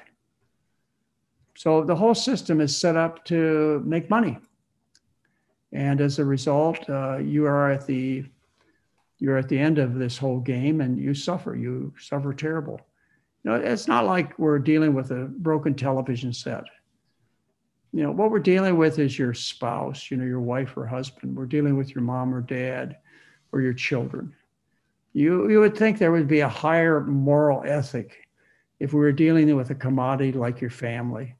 There's not. It's just money. Great, thanks. So speaking of telling the truth, Johanna writes, why do places like this send out information knowing it is wrong? And we're going to get to it in a minute. It's a study from Harvard. But first, there is somebody that would like to wish you happy birthday. This is somebody whose life you greatly, greatly influenced. And I believe he became a lifestyle medicine doctor because of you. He's joining us now. He is a wonderful person that works with Dr. Wayne Dysinger at Lifestyle Medicine. His name is Dr. Ryan Herring, and let's welcome him to the show. Hi, hello there. Hello, Dr. McDougall and Mary. Hi. Hi, it's so nice to be with you today. And so as Chef AJ was saying, so I'm a primary care and a lifestyle medicine doctor in Southern California. I work with Dr. Wayne Dysinger, who's Chef AJ's own personal lifestyle medicine doctor. So it's really a pleasure to be with you today. And Chef AJ had a wonderful idea. I was on her show last month talking about primary care and lifestyle medicine and younger generations. And so she encouraged me to come on the show today and share with you really about the influence and the impact you've had on my life, Dr. McDougall. So it's really a wonderful opportunity to be here with you on your birthday. So first of all, happy birthday. Thank you. And I know it must be a very special day for you and for your family. And I really like the shirt that you're wearing as well. Yeah, Chef AJ. That's a wonderful shirt. When you're 75, I'll get you one too.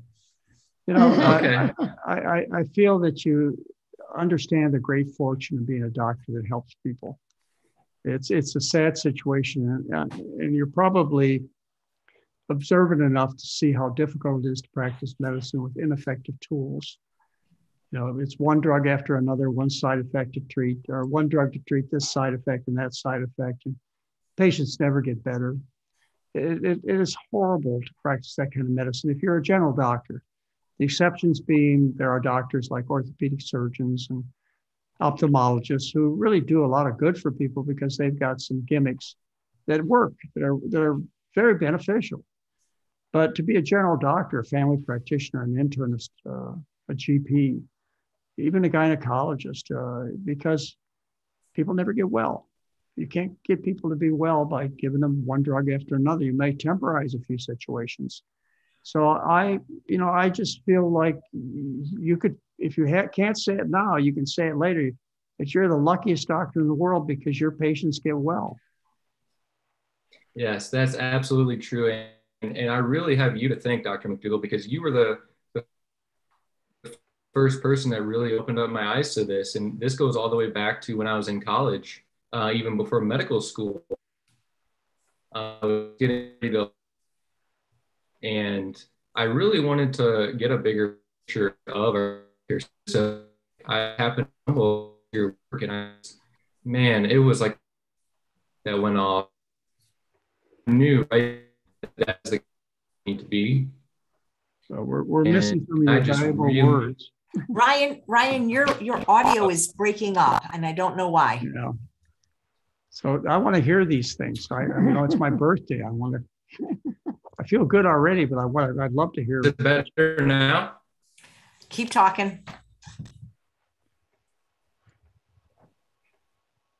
Can you say something, Dr. Herring? Oh, I hope you're not frozen. You can come in and out if you want. Gee whiz, that's really it's so weird. The technology gods have not smiled on us today. Yeah.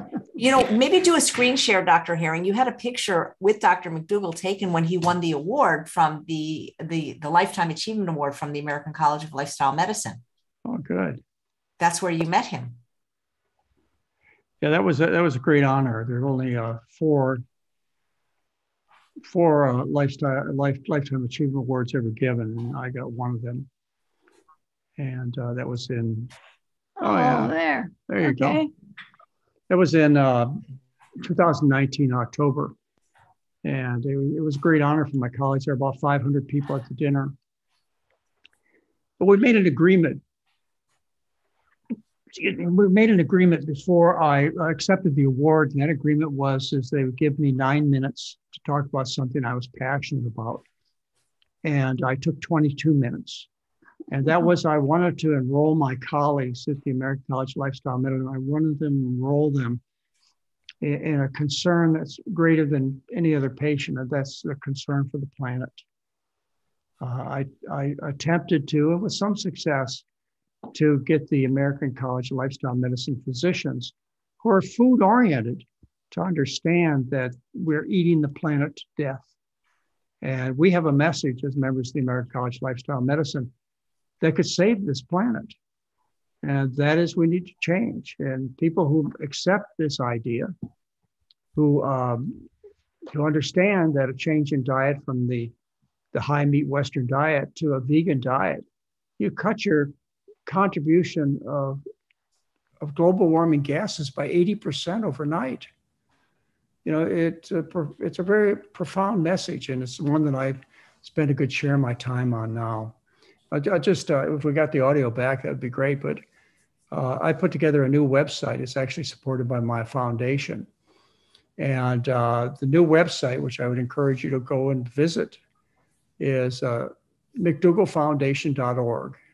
Let me say that again. It's McDougallFoundation.org. And there it talks about my new patient, which is planet Earth. And this website and myself is focused on trying to make a difference so that, well, I'll tell you, I said it during the meeting that we're talking about. You know, I started the lecture that I gave by saying something that I still say today, and that is that I don't want to ever have my grandchildren, I have 7 of them, say, Grandpa, why didn't you try harder? You know, that would be too hard for me to live with, is the fact that I didn't try harder to give them an opportunity to have a future. And right now they don't. So that's where my passion lives this day. Do we have any audio back? I don't know. Are you still there, Dr. Herring? I'm still here, yeah. Okay, we can hear you. It's just sometimes you're a little bit every other word. That picture's spectacular. You both look so fit and trim. Huh.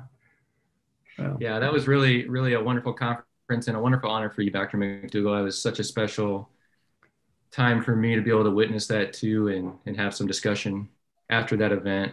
So if the audio is better now. Yeah, it is. It looks like Dr. George Guthrie is behind Dr. McDougall's left shoulder and Dr. Adina Mercer. So I think that's actually Dr. John Kelly. Oh, John Kelly. That's right. Sorry. Yeah, that's right. So, Dr. McDougall, what I was saying earlier is that, you really opened up my eyes to, this idea of food as medicine back when I was even in college before medical school. And I came across your work really just by chance. But I really connected with it. It was like a light bulb went off in my head. I knew that this is the kind of medicine that I wanted to practice and the kind of doctor that I needed to be. And I just want to thank you so much for all the work that you've done and, the education that you put out, being able to reach people like me and you don't even know it necessarily. And, to have this gift every day, right? To be able to really help patients get well. It's just such a special part of my life. And you really, I think, changed my whole life, not just my career and giving me this path in medicine, but changing my whole life and how I approach my life. So I just want to thank you so much. And I hope you're having a wonderful birthday celebration. Well, thank you. You certainly added to it. In fact, I'd say there are a lot of positive things that have happened in the last hour and a half. And I'll certainly always remember what your words and what you had to say. But, I can relate. I hated being a doctor until I discovered the importance of food. And then everything about medicine became exciting for me. I could spend a half an hour telling you about how I felt about medicine back when I was trained in pushing drugs. And I never really saw people ever getting well. And I thought I was a terrible doctor. But my interest in medicine changed almost overnight. And that's when I went back into training to become an internist. And what I saw was that I had something really important to contribute. And then everything became exciting for me. And I hope it has for you too. I wanted to know everything a cardiologist knew. I wanted to know everything an oncologist knew. All of medicine became exciting. But before I discovered this missing link, it all never made any sense to me. So it's nice to see you as a young doctor starting out on a great career. And I know you're going to have a very rewarding career. And it's just all about helping patients. It's a real privilege to be able to touch people, to talk to them. Yes, absolutely. And, I'm from the Midwest. So I grew up in Illinois. So, that potatoes are near and dear to my heart. It's one of my favorite foods. So, that even just that part I really connected with up front. But I just want to say, Dr. McDougall, I could remember when I first came across your work, I just would sit and listen to, your lectures for hours, even some of the older lectures where you were talking with Dr. Dennis Burkett, Nathan Pritikin. And I mean, that got me really thinking about population health as well. So, I trained in preventive medicine at Loma Linda. So I'm coming at it kind of through multiple lenses, right? With thinking about population health, but also, right, the individual patient right in front of you and just really being able to help them get well. So thank you so much. I don't want to take up any much more time than this, but it's been a real pleasure talking with you. I could listen to you all day. Yeah, so I'm hoping that we can connect again in person. I'm not sure if you're going to go to the American College of Lifestyle Medicine conference this year. It's going to be in Orlando again. Right. Well, my grandkids are trying to convince Grandpa that he'd have a good time at Disney World. So I don't know. We might end up there. The world is changing so rapidly, it's hard to say. But certainly I feel very comfortable being around other doctors who understand that there's a better way to do things. And it would be fun for us. We enjoyed our last meeting, and I was able to do a couple of conferences over the internet. I was one of the speakers for the 2020 American College Lifestyle Medicine meeting, which we do over the internet. And I certainly enjoy the time, but you never know. Right now we haven't bought our tickets.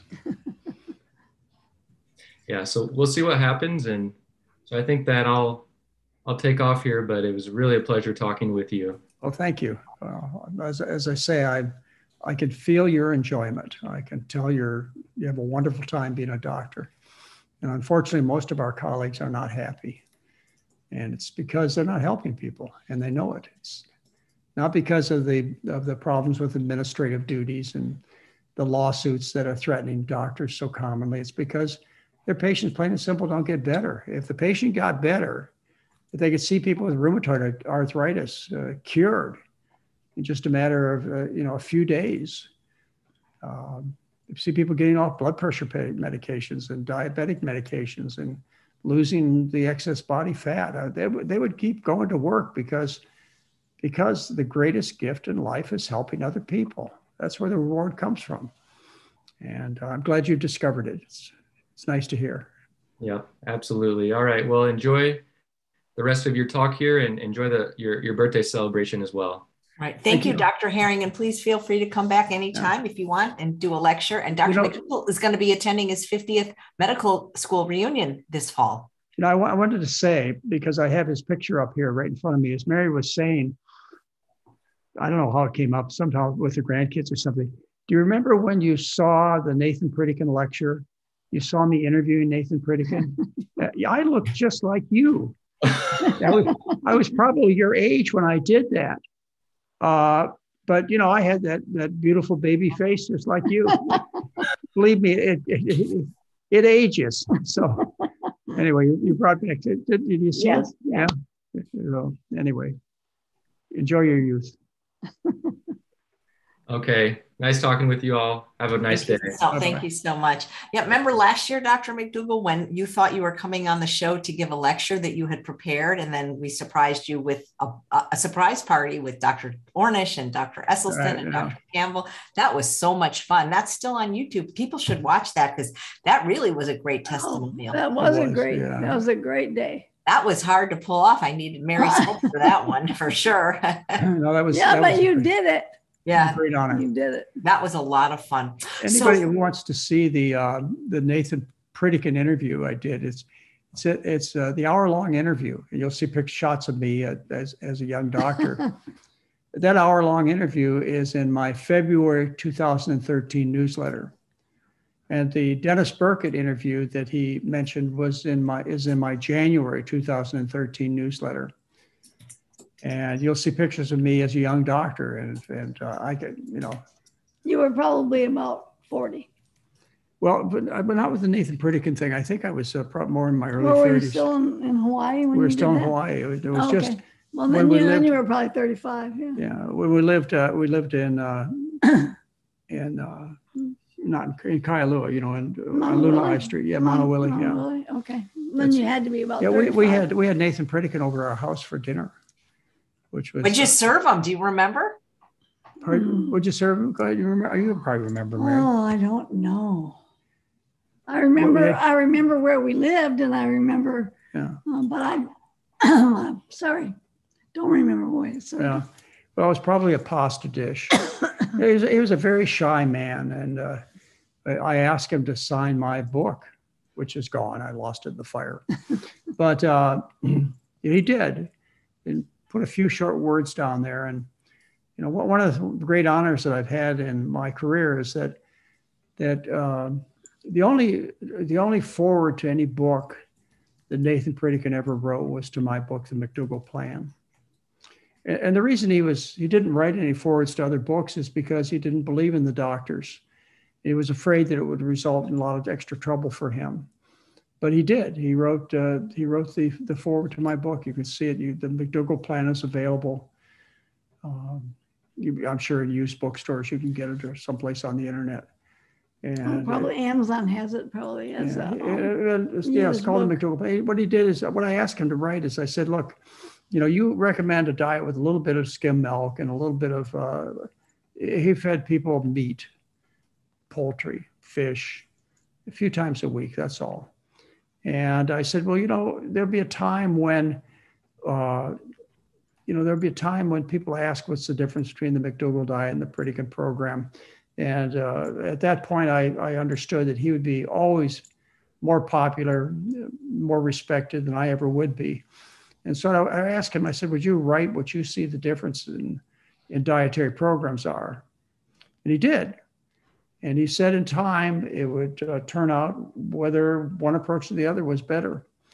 And I have to say, with what's happened with the environment and with the movement for animal rights, the fact that I decided way back then that this was going to be a vegan diet, a low-fat vegan diet, it was based a lot off of Nathan Pritikin's work that you needed to have he didn't call it starch-based, he called it whole grain. And that it would go one step further and it would eliminate all animal products. And I just didn't realize how important it was to make that decision. It was tough to decide that I was going to take one big step different than anybody else had done, any medical doctor had done. And that was to have a completely animal product-free diet. And I have to say, if I was with Nathan Pritikin again, that I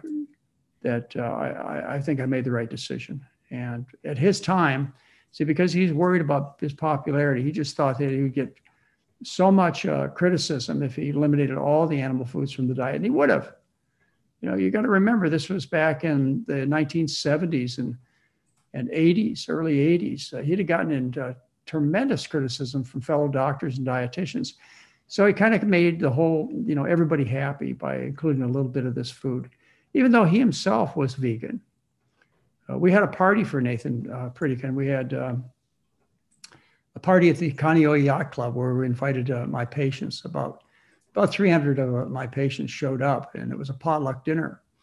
And he came there, and I remember it well. He and his wife were attended, and a few other people that were interested in his work. And what I remember is that he loved the food. The food tasted so good. He just kept saying, this food tastes so good.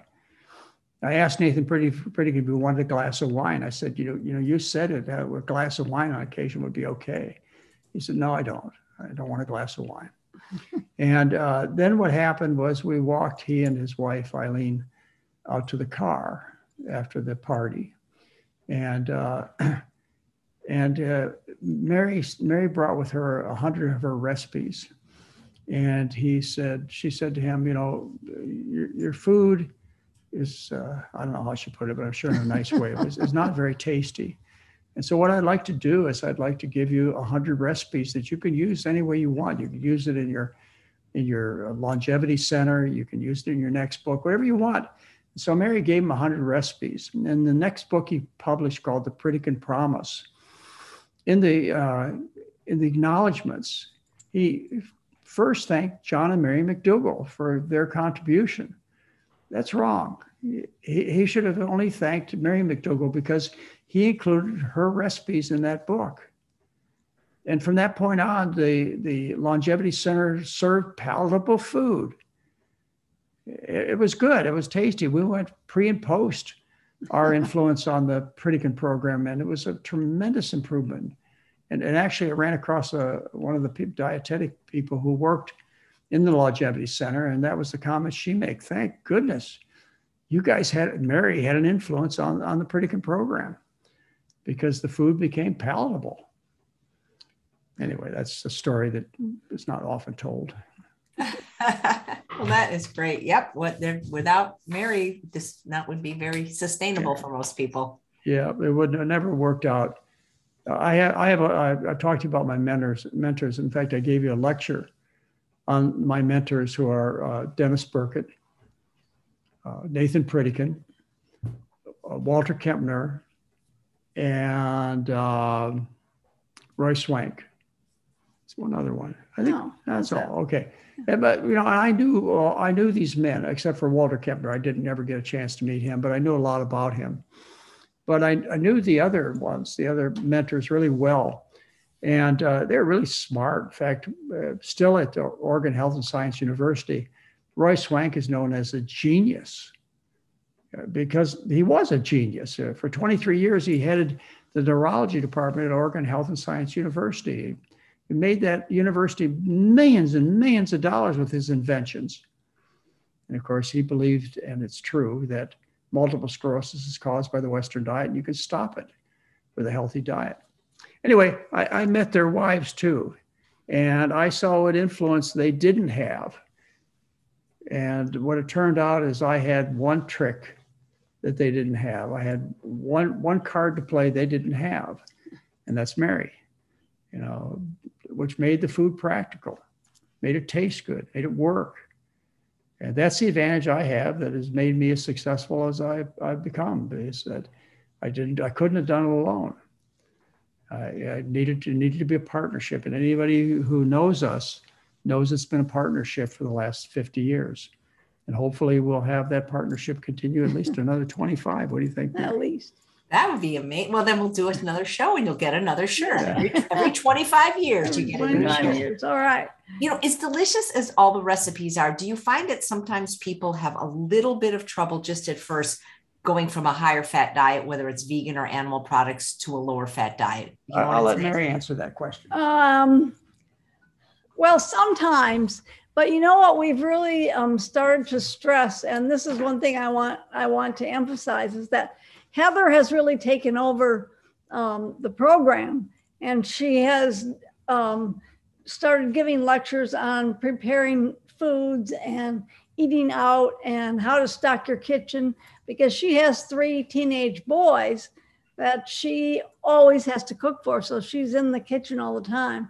So what she has done is sort of taken my things and made them more simple.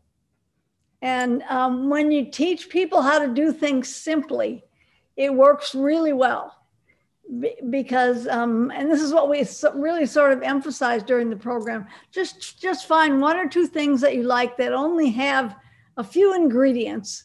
And when they learn that they can just have sweet potatoes and broccoli for dinner, they're relieved.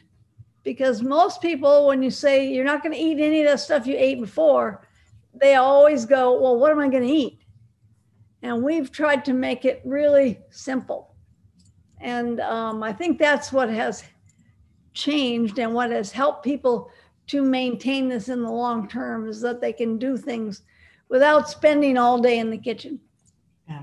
It's funny, you mentioned sweet potatoes and broccoli, which Dr. McDougall said we could actually live on. And it's pretty much my favorite meal and my lunch almost every day. And when I posted a picture on Facebook, people don't see that as a meal. They're like, well, where do you get your protein? Yeah, well, I know it's really terrible. Yeah. But, it's starting. Have you gone on I know you have, on our Instagram account? All the time. I do go on your Instagram. People put pictures of their meals. And do you notice how simple their meals are? And everybody is sort of getting into this idea that it can be really simple, like mashed potatoes and gravy and peas and corn. There was someone who put a picture of that said, look at this big bowl of food I'm eating tonight. And you with your sweet potatoes and broccoli. And people are learning, I think. We actually have what's going on right now is a team potatoes and team rice. And the rice team is they like rice better, so they're fixing all these dishes with rice in them and keeping it really simple. And then team potatoes are showing us all the meals that they make with just potatoes, because they really like potatoes. So I think that people are learning that if you keep it simple, it's much easier to do. It is so much easier. It's cheaper, and it can be really delicious too. Like if you're eating your favorite. It is really delicious. And I think once people find out that, oh, I can really have just a bowl of pasta with marinara sauce and that could be my dinner. And then they realize that it's okay. I don't have to have all this different stuff. And and that's one thing that we emphasize during the program. And I think it's really made a difference in how people look at the food. So I think that's one of the main differences in people. You're wondering what people are eating now, that they think that's so shocking to have, a meal of sweet potatoes and broccoli. AJ, I can't even imagine what some of these people must eat. I mean, you don't see ads on TV except for people eating these giant burgers, or mainly that. These giant burgers are big slices of pizza. But you don't really see anybody making a home cooked meal and see what's really on their plate. And I think that you find that they eat the same thing over and over again too. Right, but they're eating junky food. And there's a question from Anthony. What brand of B12 do the McDougalls take?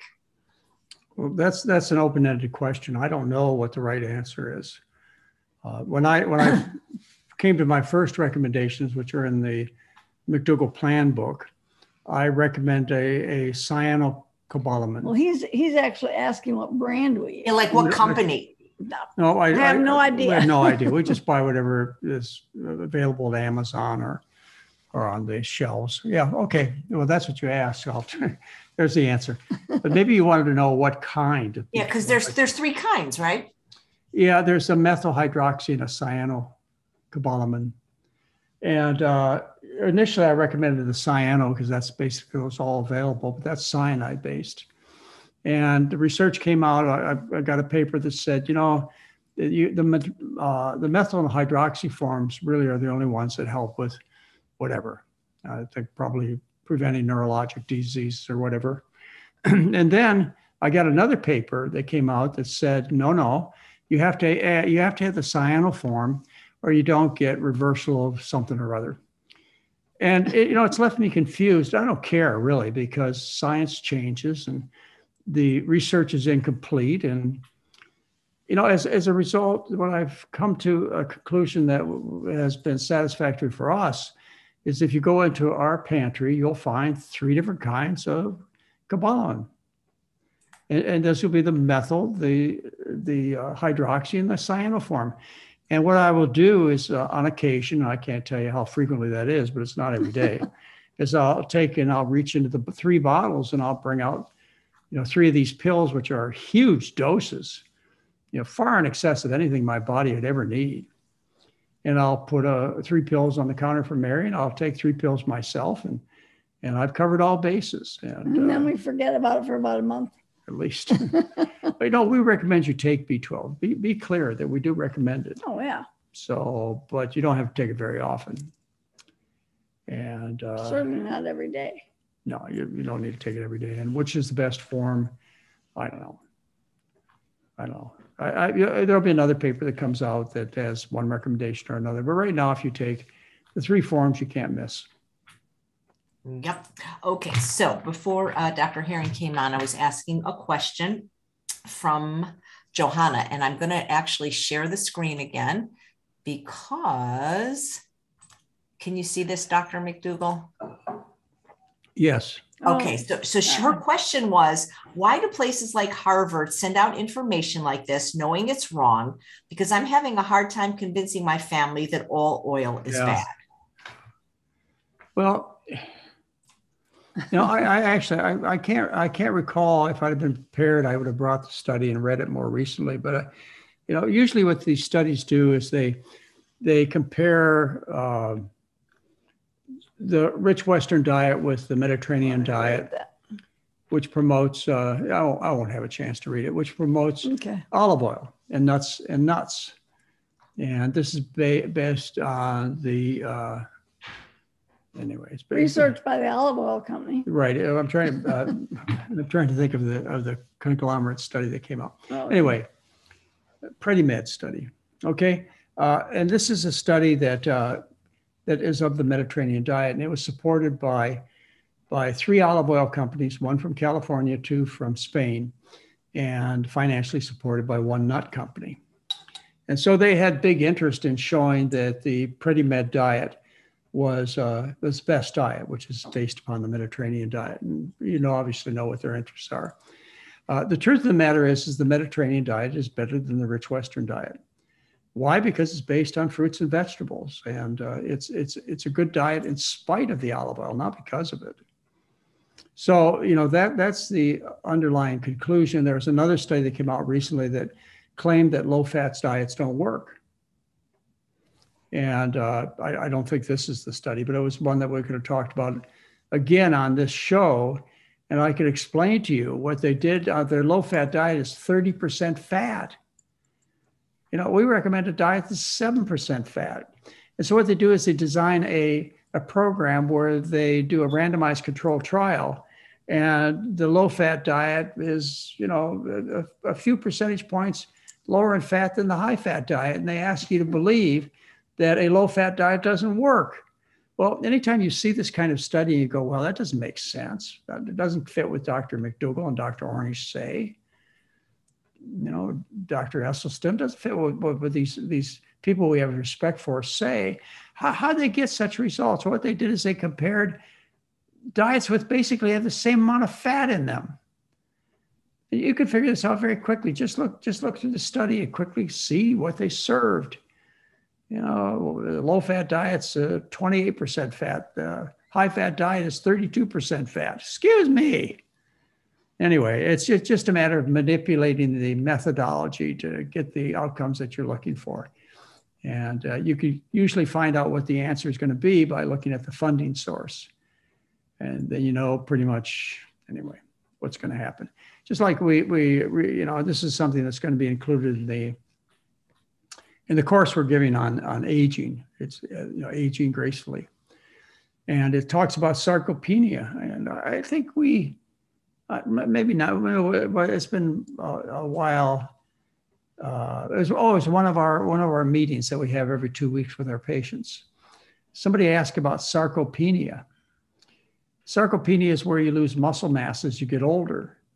And they want to know what I thought about the idea of this being a protein deficiency problem and that it's solved by eating more meat or taking amino acid supplements. And my thought was it doesn't make any sense at all because the body never stores protein. It always excretes protein through the liver and then through the kidneys. If the body stored protein, if you just fed more protein, you ended up storing more protein, it would store the protein in the muscles. And so it corrects sarcopenia, but the body doesn't store protein. We'd all look like bodybuilders if the body stored protein. It doesn't. So anyway, I went and looked at the research to make sure that I was up to date. And, the first 25 studies I found on the internet were studies that were contrary to what I'd said. There were studies that show that eating meat and taking these supplements actually helped in terms of muscle, building more muscle.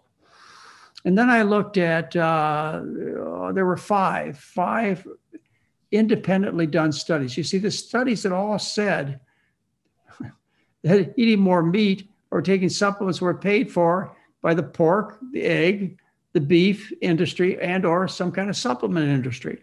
So I went and looked at the independent research that was done, and I pulled up 6 articles, which I'd be happy to share with you some other time. I can't grab them right now, but 6 articles that looked at all the evidence, independent research, and they came to the conclusion that unless you're dealing with really sick people, like people with cancer, you don't end up building any muscle mass by feeding more meat or these amino acid supplements.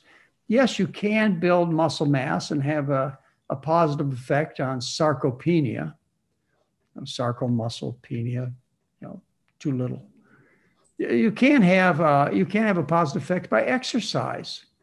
That's not what they were selling. They weren't selling exercise. They were selling pork and poultry and beef and eggs. And if you looked at the research papers carefully, you found the funding source was just that, or various supplement industries. But when it was independently reviewed, And unbiased researchers looked at the evidence. They consistently came to the conclusion this is nonsense. Feeding muscle does not build muscle. Exercise does. But who can sell you exercise? I mean, that's a nonprofit thing. So you be careful when you read the research. And anytime you want to challenge me on what's going on, I'd be glad to relook at the evidence, just like I did with this discussion we just had of a DHA and EPA being essential so you don't become brain dead, develop Alzheimer's dementia, which is promoted by snake oil salesmen. Not going to mention who they are. I'm not that unkind of a person. But anyway, I showed you. In fact, you passed out the research to people. AJ, when you look at independent research, you find out what the truth is, usually. Or they admit they don't know. What they don't know in these studies of DHA and EPA is why all the efforts they've made, why they don't show positive outcomes, why you don't prevent Alzheimer's or dementia, why you don't reverse Alzheimer's dementia by feeding these essential fats. Anyway, you as good consumers, you'll look at the evidence and not be fooled, right? You won't fit into the category of suckers born every day. Yeah, you're good consumers, so take a look. It's all there. It's just so interesting how scared people get when they see, a certain vegan doctor promoting these things. And these people, they're selling, and you and I have in mind who some of these people are. They're selling partially a true message. They're on our side of the fence in terms of battling for good nutrition for people. So, they're not completely unfriendly like the Atkins people or the Barry Sears people, anyway, the whole list of them out there. The Zone guy, Barry Sears, and David. Are they still around? Yeah, they are. But, it's like Sally Fallon. They're just getting fatter and fatter and fatter. So anyway, I don't know what my point was. All right.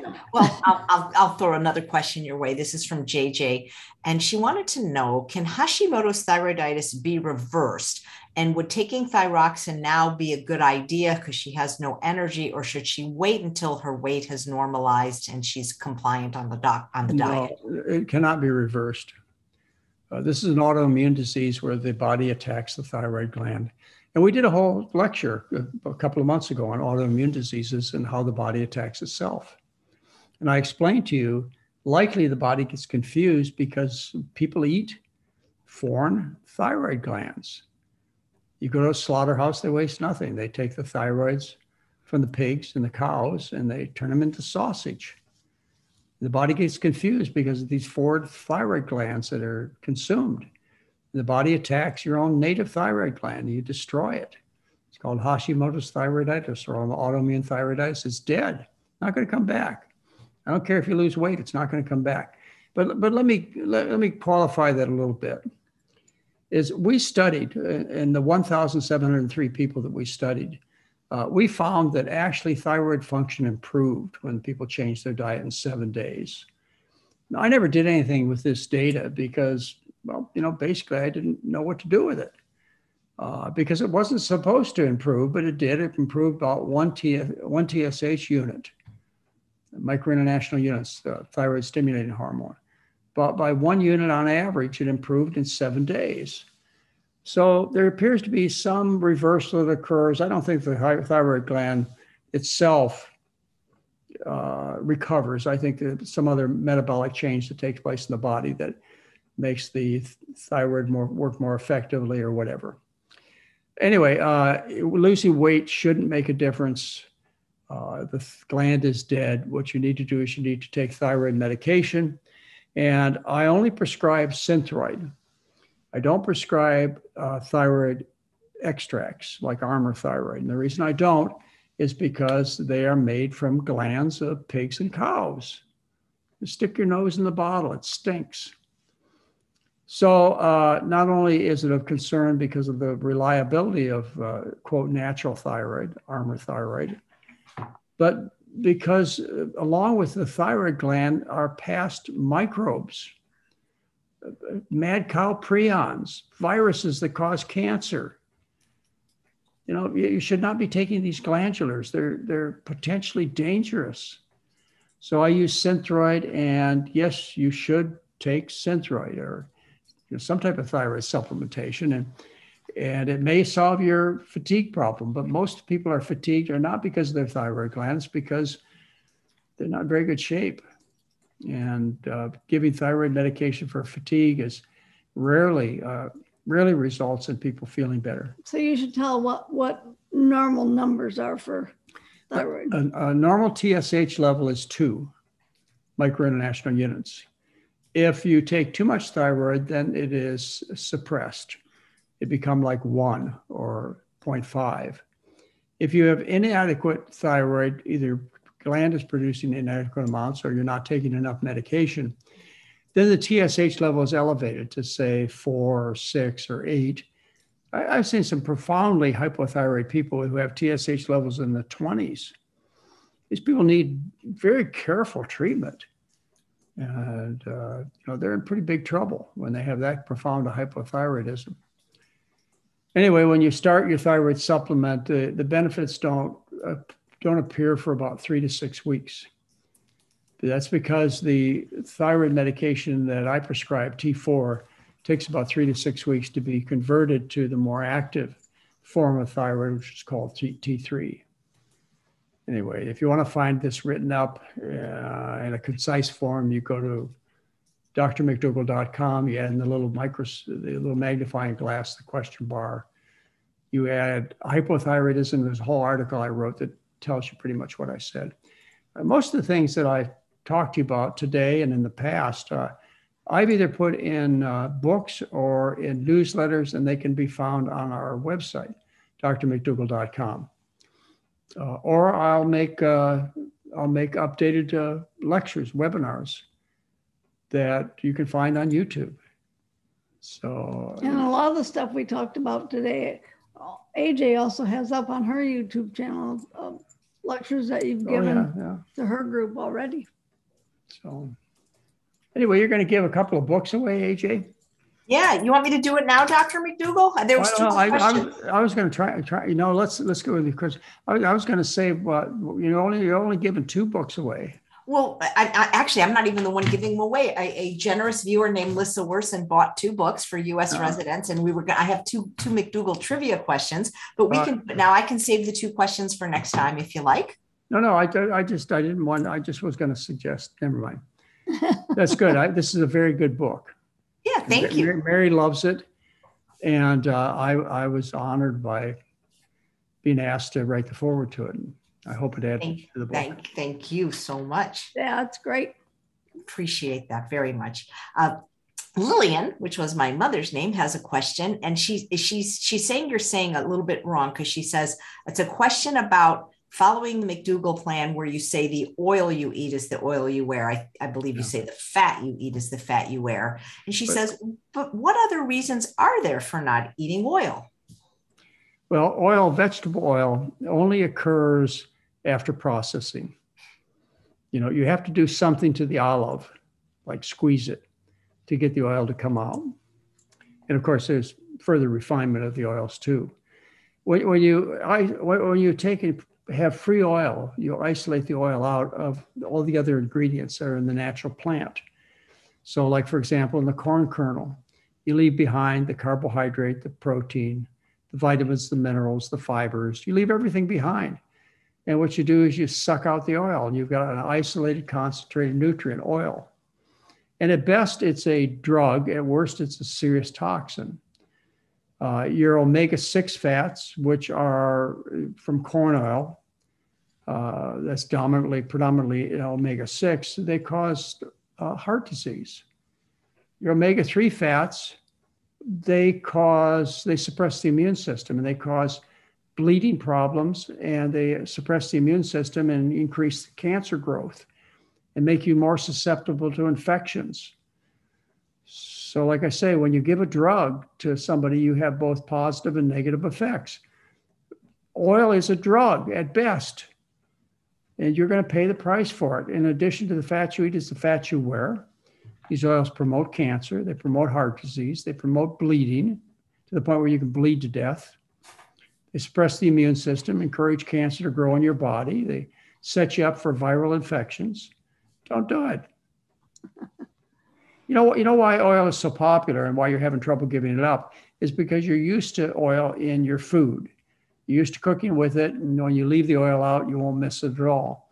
But the problem with leaving oil out of a lot of foods is the manufacturers haven't figured out a way to make the food taste good without oil. It's not the oil that tastes good.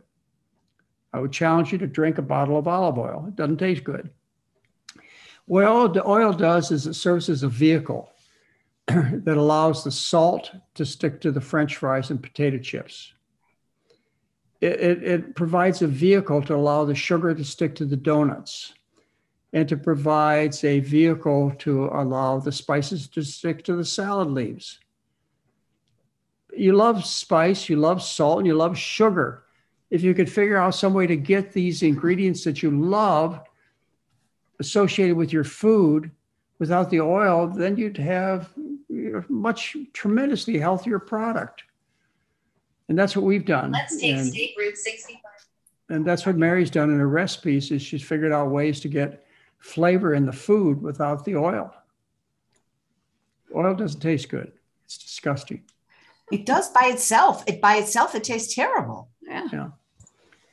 Yeah. You got to use it with a donut and sugar. Absolutely. That's funny. Okay. So this is from, and I've actually heard other people say this, so it's kind of important, from Jacqueline. She says that this has actually happened to her and her sister and her daughter, that when they eat a heavy starch breakfast like oatmeal, they experience hunger an hour later and sometimes feel a bit shaky. But if they eat protein like a 2 eggs or a chicken thigh, they can go for hours. Yeah. And why does this happen? Why do some people feel more satiated on animal protein than they do on starches? Well, that's contrary to the science. The science, you know who this investigator is. Susan, what's her last name? Dr. Susanna Holt. Holt, yeah, Susanna Holt, thank you. Susanna Holt, she did experiments where she fed various kinds of foods, and that she developed something called a satiety index. And what we find is, like, for example, potatoes are the most satiating of all foods. They're about 3 times as satiating as meat or dairy. And they're 7 times more satiating than croissants. So the science says that the carbohydrates are the ones that are satiating. You might have figured this out because you have taste buds on the tip of your tongue for sugar.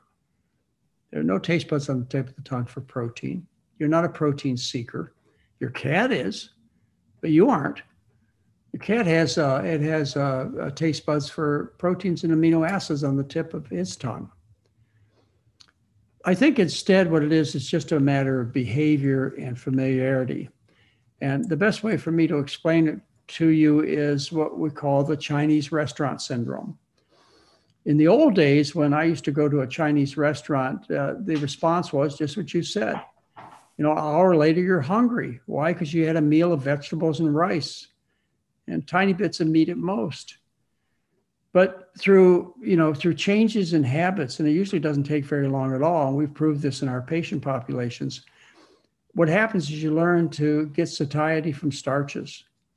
So I think you just are still hooked on the old responses. You know, you're used to getting satiated by a lump of muscle and a glob of fat in your stomach. Well, yeah, I mean, I would say if someone is eating a sandwich of eggs and chicken and cheese for breakfast, and they probably haven't learned the diet, have they? No. Then the next day they try a bowl of oatmeal. Well, they probably don't like the oatmeal very much, and so they don't eat very much of it.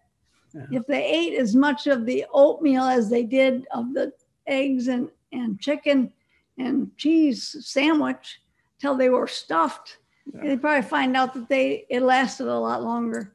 And those old taste buds are still getting you. Why would they get shaky though? I don't know. Well, I would guess because they didn't eat enough oatmeal. Maybe it was from the maybe it was from the bacon and the eggs from the day before. There's no reason they should. In fact, a highly effective way to treat hypoglycemia is to put people on a high starch diet. Right. So, I don't know. All I would say is that what you ought to do is you ought to give yourself a test of some reasonable time. Why don't you make a sincere commitment to eating a starch-based diet? And as Mary said, eat a lot. You should see the size of oatmeal I have every morning.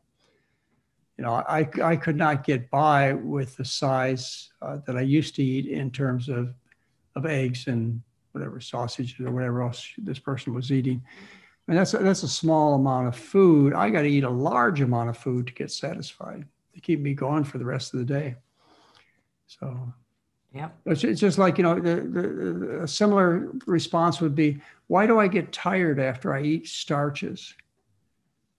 You know, you shouldn't, because, you know, the people who are the best athletes in the world, who run 26-mile marathons and triathlons, eat a high starch diet. That's where the energy comes from. And I'd give you the New York Marathon, which they ran a couple of months ago. That was won by two Kenyans. Kenya, you know, the African countries. Two Kenyans, a man and a woman. They each were from Kenya who won the marathon in New York. And their diet is 80% corn. If you look at the Chicago Marathon and the Honolulu Marathon, what you'll find is the winners either are from Ethiopia or from Kenya, where they eat a diet that's 80% corn. These are the strongest athletes in the world. They also are very thin. Think they have sarcopenia? I doubt it. I don't think so. Here's a question about shingles. Beverly's husband, who is a vegan who eats really well, has had pain for 5 months, taking large doses of gabapentin and marijuana gummies. Any thoughts to help shingles? Boy, that's a tough one. You know, shingles is caused by reactivation of the chickenpox virus. So what happens is people have been infected with chickenpox, and the chickenpox virus lives in the nerves. Somehow or another gets reactivated. Boy, is that a tough one. I've never had shingles myself, but I've taken care of a lot of patients with shingles. They'll say that's the worst pain they've ever had. Well, there's no food that you can eat that makes it go away. You just have to wait. Or causes it. Yeah, you just have to wait. And there's some antiviral drugs that if they're given early, they will make a difference in the clinical course of shingles. They have to be given early. And your doctor, I'm sure, is well aware of those medications, and they should have been prescribed. But otherwise, you just, you put ice packs on them, or, you just make yourself comfortable the best you can. The pain relieving drugs that you're taking, which it was marijuana and what else? Gabapentin is what he's taking. Gabapentin, yeah. I don't think that they're very good pain relieving drugs, but at least you're not going to get addicted like you would with opioids. You got to be real careful about treating pain, especially with the potent opioids that are out there these days. People are getting overdosed and addicted, a tremendous high number of people, but release their pain. Carrie says, what do you prescribe for Graves' disease? Graves' disease is a condition. It's an autoimmune condition related to the thyroid gland, and you get a goiter and you get exophthalmos, which is where the eyes bug out. And I don't remember what the treatment is for that. Let's see, iodine to correct the goiter. No, I'd have to review that. I mean, it's been so long since I've taken care of somebody with Graves' disease. I'm just lucky I remember what it is. I'm 75 years old today. Come on now. I've been talking to you for 3 hours. Well, actually, we started late today because of the technical glitch, but yes, you're absolutely right. I'm kind of stalling because there may be another doctor popping in. It's just, you know how these doctors are. They see patients, you know how that is, right? Anthony says, is it okay to use a deodorant that doesn't have aluminum? Yeah, deodorants don't have aluminum. Antiperspirants have aluminum. Okay, the difference is aluminum chloride stops the sweat glands from making water, perspiration. And deodorants just cover up the scent.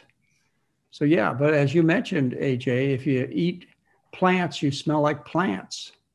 You eat dead animals, you smell like dead animals. So you'll have, body odor is normal, it's natural, it's attractive if you eat a good diet and you're a healthy person. So you should smell. It's just, even though, you know, because people smell so disgusting because of their diet, we've considered body odor to be a negative thing. It's an important thing for sexual attractiveness. You fall in love based upon smells. So as we talked about, is the perfume industry. The nose is attached to the olfactory lobe, which is a lobe of the brain. And so you have these hairs in your nose, which pick up the chemical sensation, the smell. And these hairs, which are little nerve endings, they go straight into nerves in the olfactory lobes of the brain.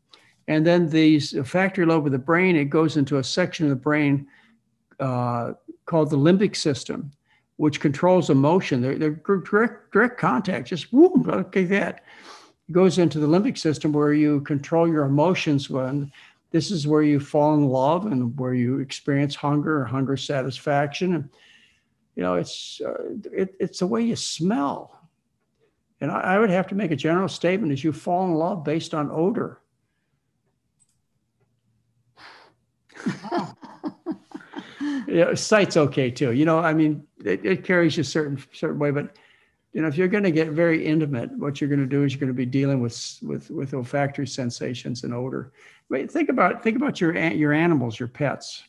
How important is smell to them in terms of their interest in human beings and other animals? Pretty important too, huh? Especially a dog. I mean, think about a dog. Every time I walk in the room with a dog, what they want to do is they want to sniff me. and then they spend the rest of the day sniffing, you know what, on other animals and themselves. I'm not going to say what they sniff, but if you're a dog owner, you know what they sniff. It's just like shaking hands for them, you know? Yeah, I guess so. But you can also tell, I mean, sometimes dogs will sniff somebody and they'll take an instant dislike to that person just by the way they smell. And they can sniff somebody else and they'll think, oh, this is my best friend. Please pet me. We have a real dog lover in our family, and she trains dogs to identify certain scents, like to find bodies and stuff like that. And her bombs and bombs and things cadavers. Like, yeah. So when it's got a bunch of stiffened dogs that are really talented and they go to, you know, catastrophes. And anyway, odor is really important. But it is important for people too. I know that we have a different attitude about it in our society, but I think we're wrong. You know. Anyway, I'm not going to change everything. I'm not going to stop you from washing. Yeah. When I get to the point where you say, Dr. McDougall says you should only bathe once every 2 months, Hey, then I got to quit. Back in the day, didn't they only bathe like every 6 months? Isn't that where they got the saying, don't throw the baby out with the bathwater? Probably. Because the head of the family always bathed first. Or I mean, I don't know. Yeah. Well, things have changed a lot. And I don't know that's all for the better. That's funny. Here's a good question for you, Mary. Any advice on eating healthfully while traveling? We don't travel anymore. We don't travel anymore.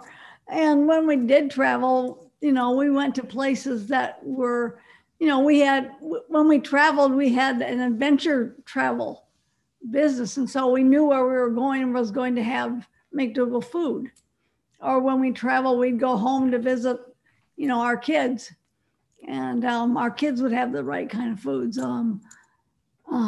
Can't remember the last time we traveled and had to worry about food. Well, we know how, maybe the question is eating out. We have a whole lecture on eating out that we give to participants. As a matter of fact, you should have Heather on sometime. She gives that lecture. Well, Heather is booked. She had to postpone it because of her house, but she is on very soon. I saw her name on the schedule. She's very talented at things like eating out. Trying to get her for a while. Yes, absolutely. That's why we started the adventure business, which we've been on approximately 30 trips, where we've taken somewhere between 80 and 300 people to various parts of the world. And the reason we started these is people would call up and they say, well, you know, there's a problem, and that is that I want to go on vacation.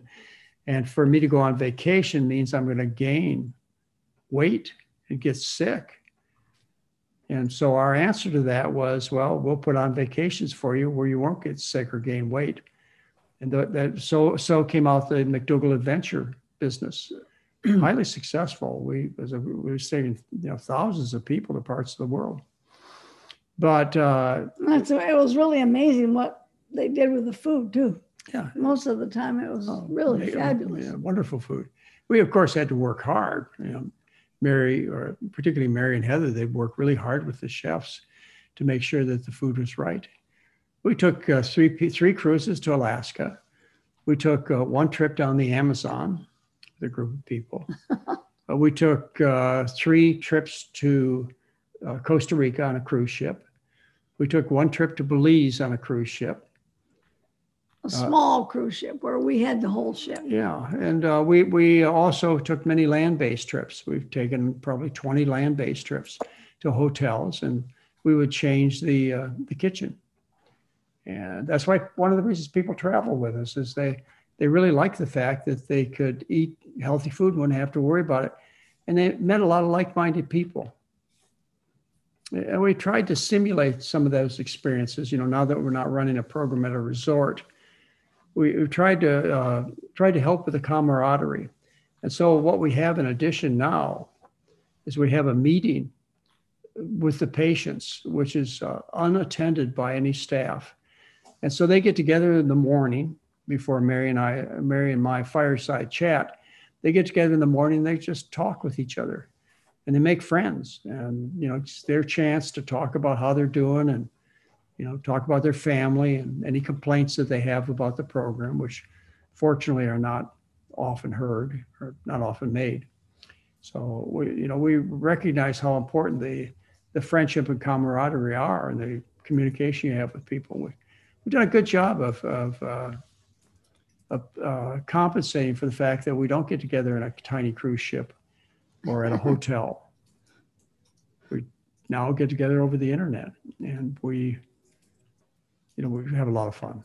Anyway, nice. We said a lot about the program this time. Thank you.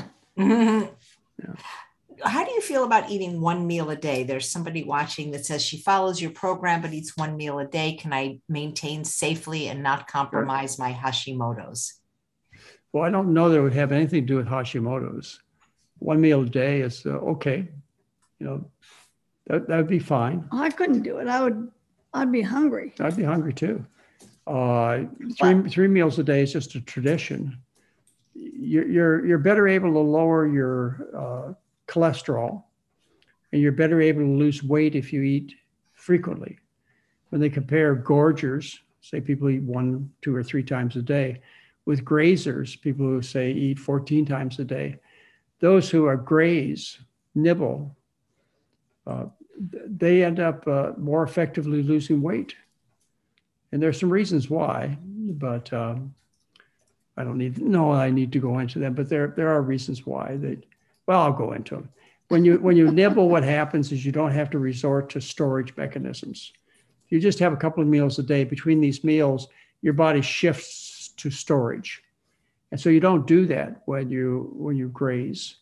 You have more profound rises in insulin when you gorge, as opposed to grazing. If you average out the insulin spikes of eating, and you compare them with somebody who grazes 14 times a day with, say, somebody who gorges twice a day, you find that there's much more insulin produced on the gorging pattern. And insulin drives fat into fat cells. It also is one of the things that brings on hunger by lowering blood sugar, the insulin produced. And so you stay more satisfied throughout the day. And you don't have these large amounts of insulin produced, which stuff fat into fat cells. And that's all I remember. Right. Randy has a question. Do any of your grandchildren want to continue in your footsteps and become a doctor? But, you know, they're so young that we don't know yet. We have our first grandson who's going to college, and he's been accepted to Oregon State University. So we'll be visiting with him quite often. In fact, maybe we'll have him on the show. But we have, you know, the other ones are pretty young. And so far, we have not had any of them say, "Oh, I wanted to be just like you, Grandpa." Well, we have one son who's a medical doctor. I told you he's a professor at OHSU. You've had Craig on before, right? No, I've been dying to, but I'd really like to have him on to make his noodle dish more than even doctor. Yeah. And then Heather's taken over the foundation business and the for-profit business. So she's very much involved in the McDougall program. And she's really good at public speaking now too, and she never used to be. Yeah. And then we have our other son, who's a chemist. He's a PhD in chemistry, a very successful man. So. And all your kids follow the McDougall diet, right? And grandkids. Yeah, they do. They all of them, and their spouses do too, and so do the grandkids. And they do it because they like the food, and they like having healthy kids too. So they feed them well. But doesn't mean they don't go to birthday parties and have ice cream. They do. And when Halloween comes around, they go trick-or-treating. But as far as their general diet goes, it's strict McDougall. Cool. Some people are still insisting starches make them sleepy, especially Japanese sweet potatoes. What was that book, Potatoes Not Prozac? Didn't you recommend eating a potato? Yeah, that was Kathleen de Maison. So who it was? Yeah, I've interviewed her. Yeah, well, the whole idea was based upon Judith and Richard Wertman's work at MIT. And Judith and Richard Wertman, what they did is they did research on what you eat and how you pass tryptophan through the nervous system. Tryptophan is the precursor for serotonin. And serotonin is the neurochemical that will relieve depression, satisfies hunger, quiets the nervous system. And so when you have to have this influx of tryptophan into the nervous system to be converted into serotonin, what happens when you eat a high meat diet or animal food diet is you consume competitive neutral amino acids. And what these amino acids do that are in animal foods is they block the gates. There are gates between the blood and the spinal fluid. It's called the blood-brain barrier. And so when you eat animal proteins, you block the same gates that allow tryptophan in the nervous system, which makes serotonin, which, you know, is the depression relieving substance. Anyway, that was Richard Wertman's and Judith Wertman's work in the 1980s from MIT. Look them up. Their articles are still on the internet. They're in the National Library of Medicine. They're very famous people. They made a great influence on me. They explained how to relieve PMS by feeding women a high starch diet. They saw the benefits of eating starch, carbohydrates. Why? Because you don't have the heavy neutral amino acids. So you get plenty of serotonin buildup in the nervous system because you transfer the tryptophan. They used to sell tryptophan, AJ. It was a supplement you used to be able to buy, but then the antidepressant industry, the ones that made SSRIs, they got upset because of the competition. And they put the tryptophan supplement business out of business. There are a bunch of flimsy excuses, but you know, it's just money, it's just business. Wow, I just saw somebody in the waiting room. Where did he go? Come back. I'll tell him we're texting. I'm doing many things at once, but while we're waiting for another, here he is. This is a very special doctor too. Wants to wish you a happy birthday. I think you know him and I think you like him very much. We're just getting ready for him to start his camera and sound. Oh, good. Wayne, is this Wayne? This is Dr. Wayne Deisinger, my doctor when I lived in the desert, and he still could be my doctor because he does virtual medicine too. We just need him to start his camera and his audio. While you're waiting to start the camera, I just want you to know that Wayne Deisinger was one of the few physicians who got behind SB 380 and helped me get past a law which forces physicians in California to learn about human nutrition and forces the 11 medical schools in California to teach nutrition. It's called SB 380. It's a California law that we testified on, Wayne Deisinger and myself, before the legislature, and it was passed unanimously by both houses, and it was signed by Governor Jerry Brown in September of 2011. And it was supposed to force human doctors to learn about what human beings eat. And anyway, Wayne and I, even though we worked hard, it did not work out the way we had hoped. Hi, Wayne. Hey. It's so good to see you, and congratulations, and what an honor to be here with you and Chef AJ, and just I'm super excited, and I'm also excited that you just talked to my partner Ryan Herring, so it's he's almost great. Like it's almost like 3 generations here, with you being the leaders and the pioneers, and that really got this lifestyle medicine movement started, and me having the immense privilege and opportunity to come in and sort of take it from a set of ideas and some solid science and take it into a little bit more of a movement. And Ryan, who knows where he's going to take it next. But thank you so much for all the time and the effort and the work that you put in, the arrows that you took over the years to get lifestyle medicine recognized. And then Ryan was telling me about interviews he's seen with you and Nathan Pritikin and Dr. Burkett and some of these other people that sort of even before you were trying to move this forward. So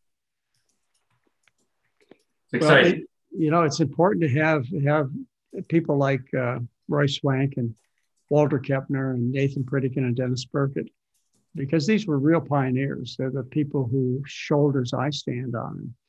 I'm pleased to hear, I don't think of myself much in these terms, but I'm pleased to hear that there's a generation of doctors who stand on our shoulders, yours and mine, Wayne. And, there's, hopefully it becomes profitable so that more people practice this kind of medicine. Well, to give you a sense, the meeting that I just left was with the American Board of Medical Specialties. They're very interested in lifestyle medicine getting recognized through ABMS. So this would be a way of sort of the house of medicine, which you and I both have certain different feelings about the house of medicine, but there's a place where it's nice to have recognition that this is a valid approach to medicine. I know back in your early days, there's a lot of people that question whether it was a valid approach to medicine, but now ABMS itself is saying this is a valid approach to medicine. Let's explore some things. The meeting that I'm going to have next is with a gentleman who's a venture capitalist. And he's basically saying there's a huge win for lifestyle medicine in an economic way. And we just have to figure out how to work with that and really make it something that fits in the commercial world that we have to navigate. So these are the kinds of things that are happening in the lifestyle medicine world. And we have over 3,000 people now, 3,000 physicians now around the world, about 2,000 in the US, who are board certified in lifestyle medicine. So it's this thing is growing tremendously. Yeah. And again, it's your shoulders it's your work. It's all the blood, sweat, and tears, all the hard work that you did. So what an honor for me to join you briefly, and just congratulations. Thank you so much. Thank you, Wayne. It's been a real rewarding pleasure to have you as a friend and a colleague to fight some of these battles. And I know you and I often were the only two people standing up for some of the important things. And you were. We have those stories, don't we? Didn't seem to bother you. Yeah, no, that's part of pushing things forward. Yeah. Dr. Deisinger, your beard is new, and I got to say, it looks fantastic. Well, thank you. It's actually not new, but it's a little longer than usual. It's usually so short that people hardly recognize it. Yeah. Hey, why don't you tell people how they can be involved with your practice? Put a little plug in for lifestyle medicine. Yeah. So there's this. So my practice is in Southern California. It's in the Inland Empire region. We actually have two offices, one in Riverside and one in Redlands. And we're a primary care practice. So you would come to us if you need a primary care doctor. But we have a lifestyle medicine flavor to everything we do. So yesterday I gave a patient a big book on plant-based eating, a pamphlet of menus and recipes that our dietitians developed. And everything we do has a lifestyle medicine flavor to it. We have a lot of groups and those kind of things. We have 3 doctors. We have 1 physician's assistant in our practice. But there's now this larger thing. The larger thing is called Poplar, Poplar, like the tree, but its subtitle is the Lifestyle Medicine Network. And at the moment, there's 4 practices in Poplar. One, our practice, one in Austin, Texas, one in Jacksonville, Florida, and one in Wilmington, Delaware. But in 2023, we have multiple other practices that are lining up to join that. The idea of getting a lifestyle medicine physician is going to become easier and easier as we go down the road. And certainly you can join our practice now virtually. We don't require that you be in the Inland Empire to be a patient of ours. We prefer that you do, but there's no requirement for that. And I know some of the other practices, that's true as well. So there's opportunities.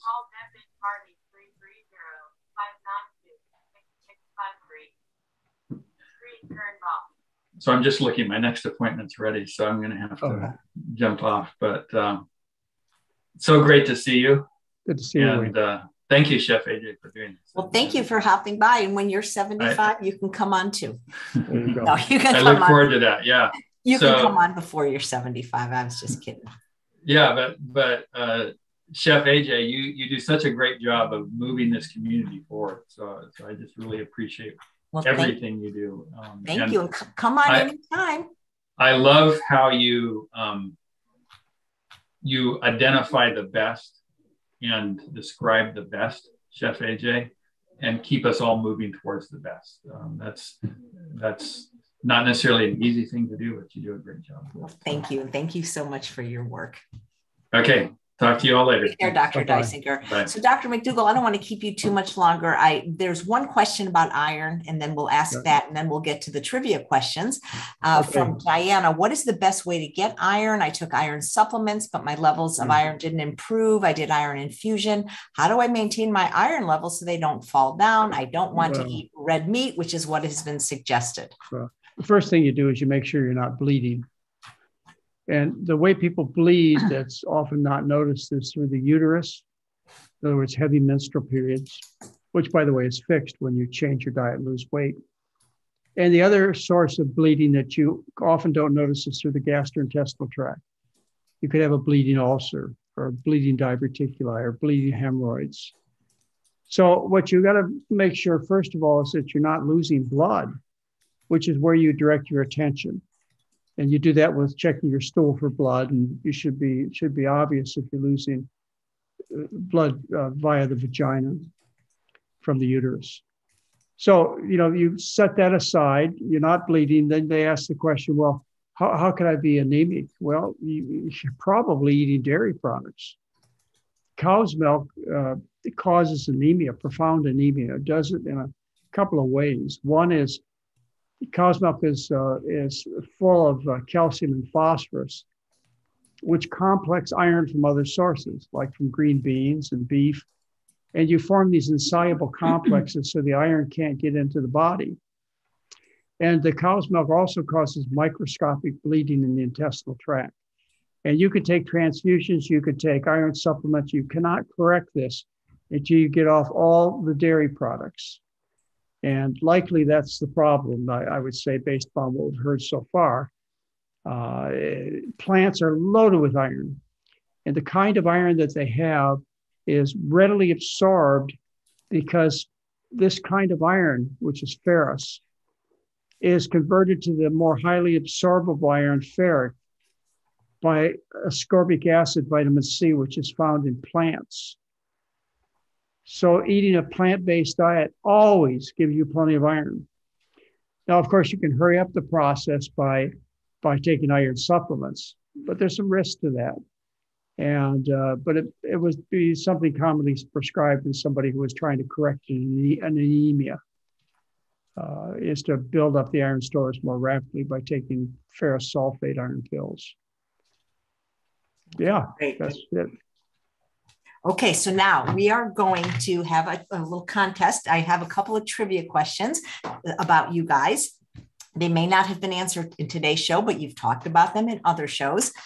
So you have to be watching on YouTube to win, thanks to Lissa Werson, who generously donated 2 copies. It's whoever types the answer correctly first, but you have to have your email. If you just type the answer, if you don't have your email, we can't get you the book, and you have a US address. And I know, Dr. McDougall and Mary, you know the answer to this question. So get ready. The first question for a free copy of Unprocessed, courtesy of Lissa Werson, is where did Dr. McDougall and Mary first meet? Where did they first Is this like what city or in what building or in what room? It's at least it's the story you've said where your eyes first met. At least that's the way I remember it. It was a location. It was a certain location. Place. Okay. Was it the hospital operating room, Dr. McDougall? It was. I fell in love. Okay, Valerie, if you don't get us your email like in 2 seconds, you can't win. That is correct, but you have to have your email. Yeah, Valerie. September of 1971. She came walking, and in fact, she was doing a hip. We were pinning a hip together. And I don't know how that patient ever turned out well, because all I was fascinated by the nurse. Right. So Valerie, you're first, but if you don't get us your email pretty soon, we're going to move down to the list, because a lot of people had it right. They said working at the hospital. What was do you remember what the operation was? Yeah, it was the hip surgery. We were pinning. It was before artificial hips. And what you would do when somebody fractured their hip is you'd take these long pins, 6-inch pins, and you would screw them in. So you'd screw the hip back together. And that's what we were doing. She was the nurse and I was the medical student. And you really, all you saw was this, huh? Yeah. Well, we had to wear masks just like you wear all the time now. Yeah. Wow. I mean, she must have been something about her, because I've been in love for 50 years. That is fantastic. Now, this next question is a little bit harder, but I know the answer. And the question is when Dr. McDougall left Hawaii, he sold his medical practice. Who did he sell it to, and for how much? Oh, that's a good one. Dun, dun, dun, dun. I don't want to think. I would say these are hard questions. You have to have really faithful watchers to know these things. If they want the book, I was going to hum the Jeopardy thing, but I realize if you do that, YouTube flags you for copyright infringement. Hopefully that won't do that. Yeah. So I did, while they're typing the question, see, it's a tough one. I'm glad. Brian says, what did you say to ask Mary out? Well, that was tough. I asked her out, and I couldn't get a date for 3 weeks. She was too tied up with other engagements. Okay. But let me finish this sentence. I took her out, and 3 weeks later, she finally consented to go out with me. And, pretty much after that, I won her over.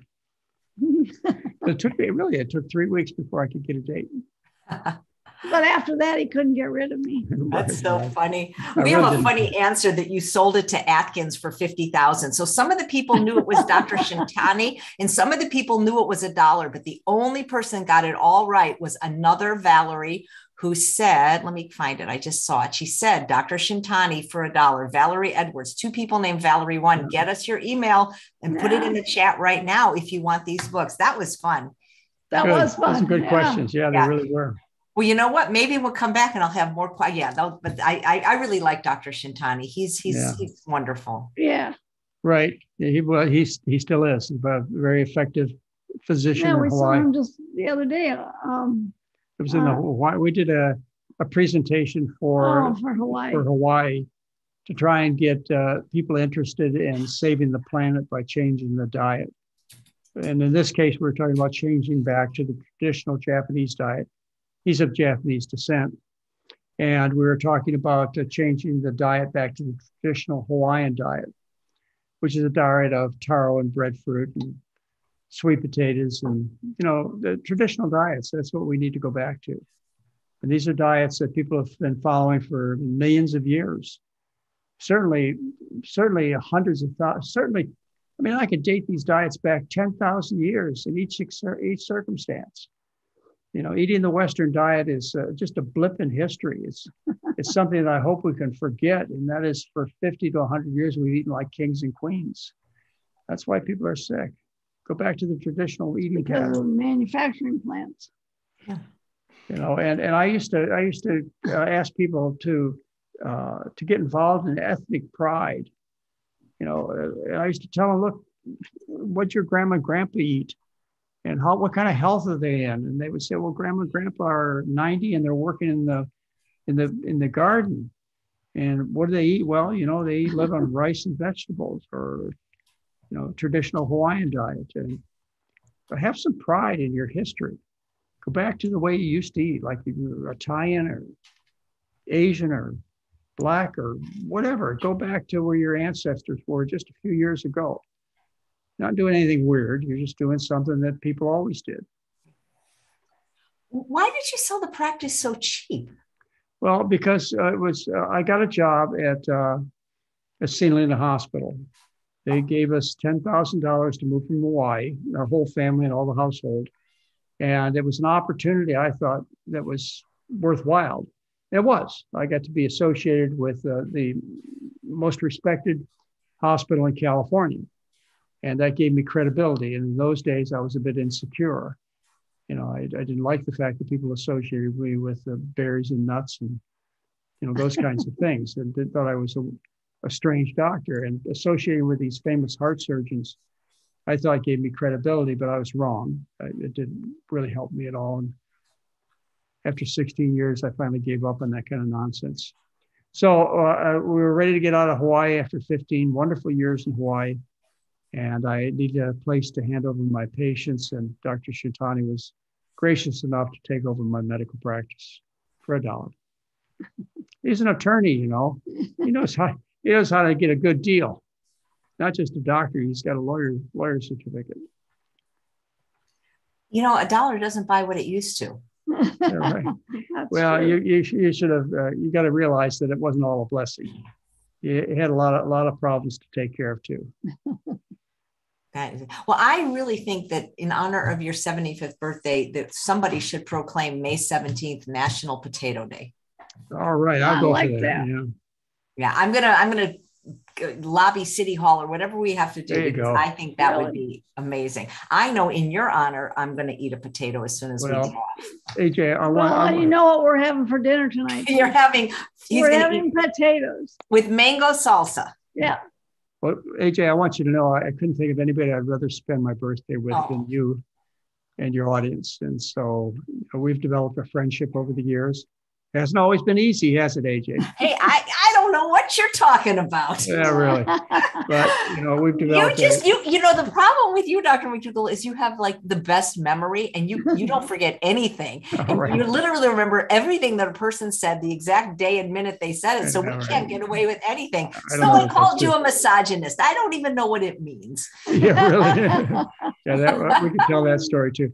But the important thing is I want people to realize that what you're doing is phenomenal. I mean, you are going to become the most famous podcaster in the world because you're developing a very positive message, bringing really talented people with a bias that's interested in the people and to patients and to better health, and you don't compromise. I know you're dedicated to bringing out the truth, and I'm certainly honored that you continue to have Mary and I come back. Yeah, well, anytime, and I think you're scheduled for a few more Mondays because we really do want to see the GI talk. Because all right, I'll do that. People, all right, well, remember, we're putting together some other presentations, and they're one on anti-aging or aging gracefully, and one on postmenopausal women. I'm almost done with that one, and these will be presentations that you'll want to become involved in. And also, we have the 12-day monthly internet-based telemedicine program, and we will help you get healthy. We'll help you to get off the drugs. We'll help you to have a better life. So take advantage of these things too.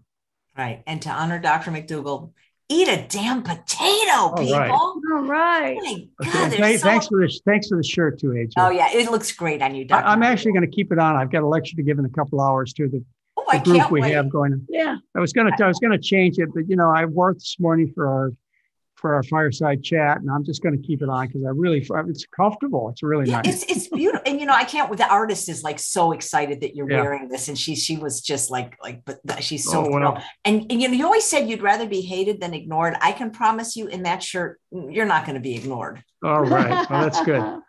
They'll certainly get an opinion of me, won't they? Absolutely. They won't consider me mild or mellow. Right. Well, enjoy the rest of your birthday. Thank you. It was so great to see you. And thanks all of you for watching another episode of Chef AJ Live. Please come back tomorrow when my guest is Dr. Nate Gershfeld of the Fasting Escape, and he's going to talk about fasting for reversing chronic medical conditions.